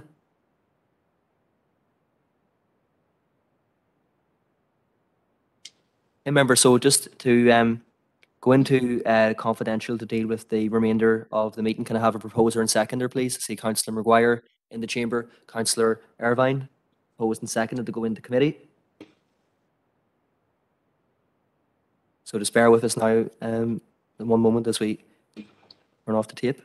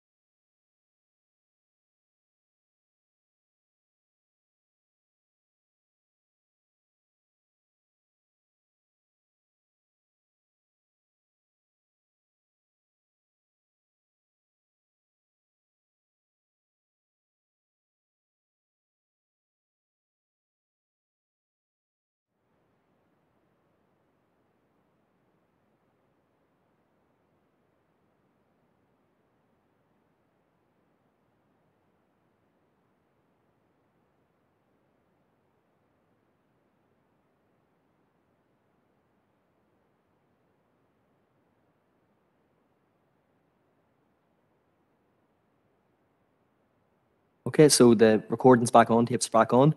We're now on our final item of business, so the confidential report, or sorry, the comments from the Chief Executive. So I'll just pass over to Alison now. Chair, thank you very much. And while in committee, the Council confirmed and signed the confidential minutes of the Council meeting held on the 1st of February. There were no matters arising, and also confirmed the confidential minutes of the following committees: the Planning Committee held on the 26th of January, the Special Policy and Resources Committee held on the 31st of January, the Environmental Services Committee held on the 2nd of February, the Regeneration and Community Committee held on the 8th of February, and the Policy and Resources Committee held on the 9th of February. Thank you, Chair. Thank you, Alison. And so members, with the business dealt with, just need a proposer and seconder for that, so we can get a proposer. Proposed, Councillor Warrington, seconded Councillor Blake. Thank you, members. So just before I let you go, I would like just to, this opportunity to say that Seachtain na Gaeilge has been commenced over the weekend at the Conradh na Gaeilge annual meeting. I myself, as Vice Chair, have been able to launch the event locally in Fermanagh and Omagh, and there are lots of events taking place.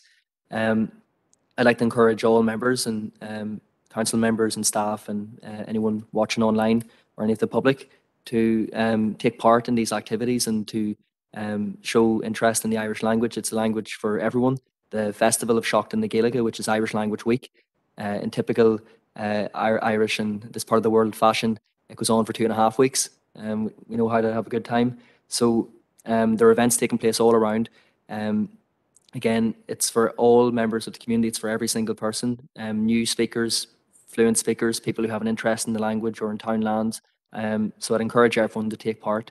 When Trea las and Mage Gaeilge ta agav, use whatever Irish you have, agus win sultas, and enjoy it. And with that, members, just to conclude tonight's meeting, good night to everyone, and thank you for the cooperation tonight and getting through the agenda. Slán Awalya, safe home with anyone who's travelling, and Shinne Will. That's all. Thank you. Gurmagh.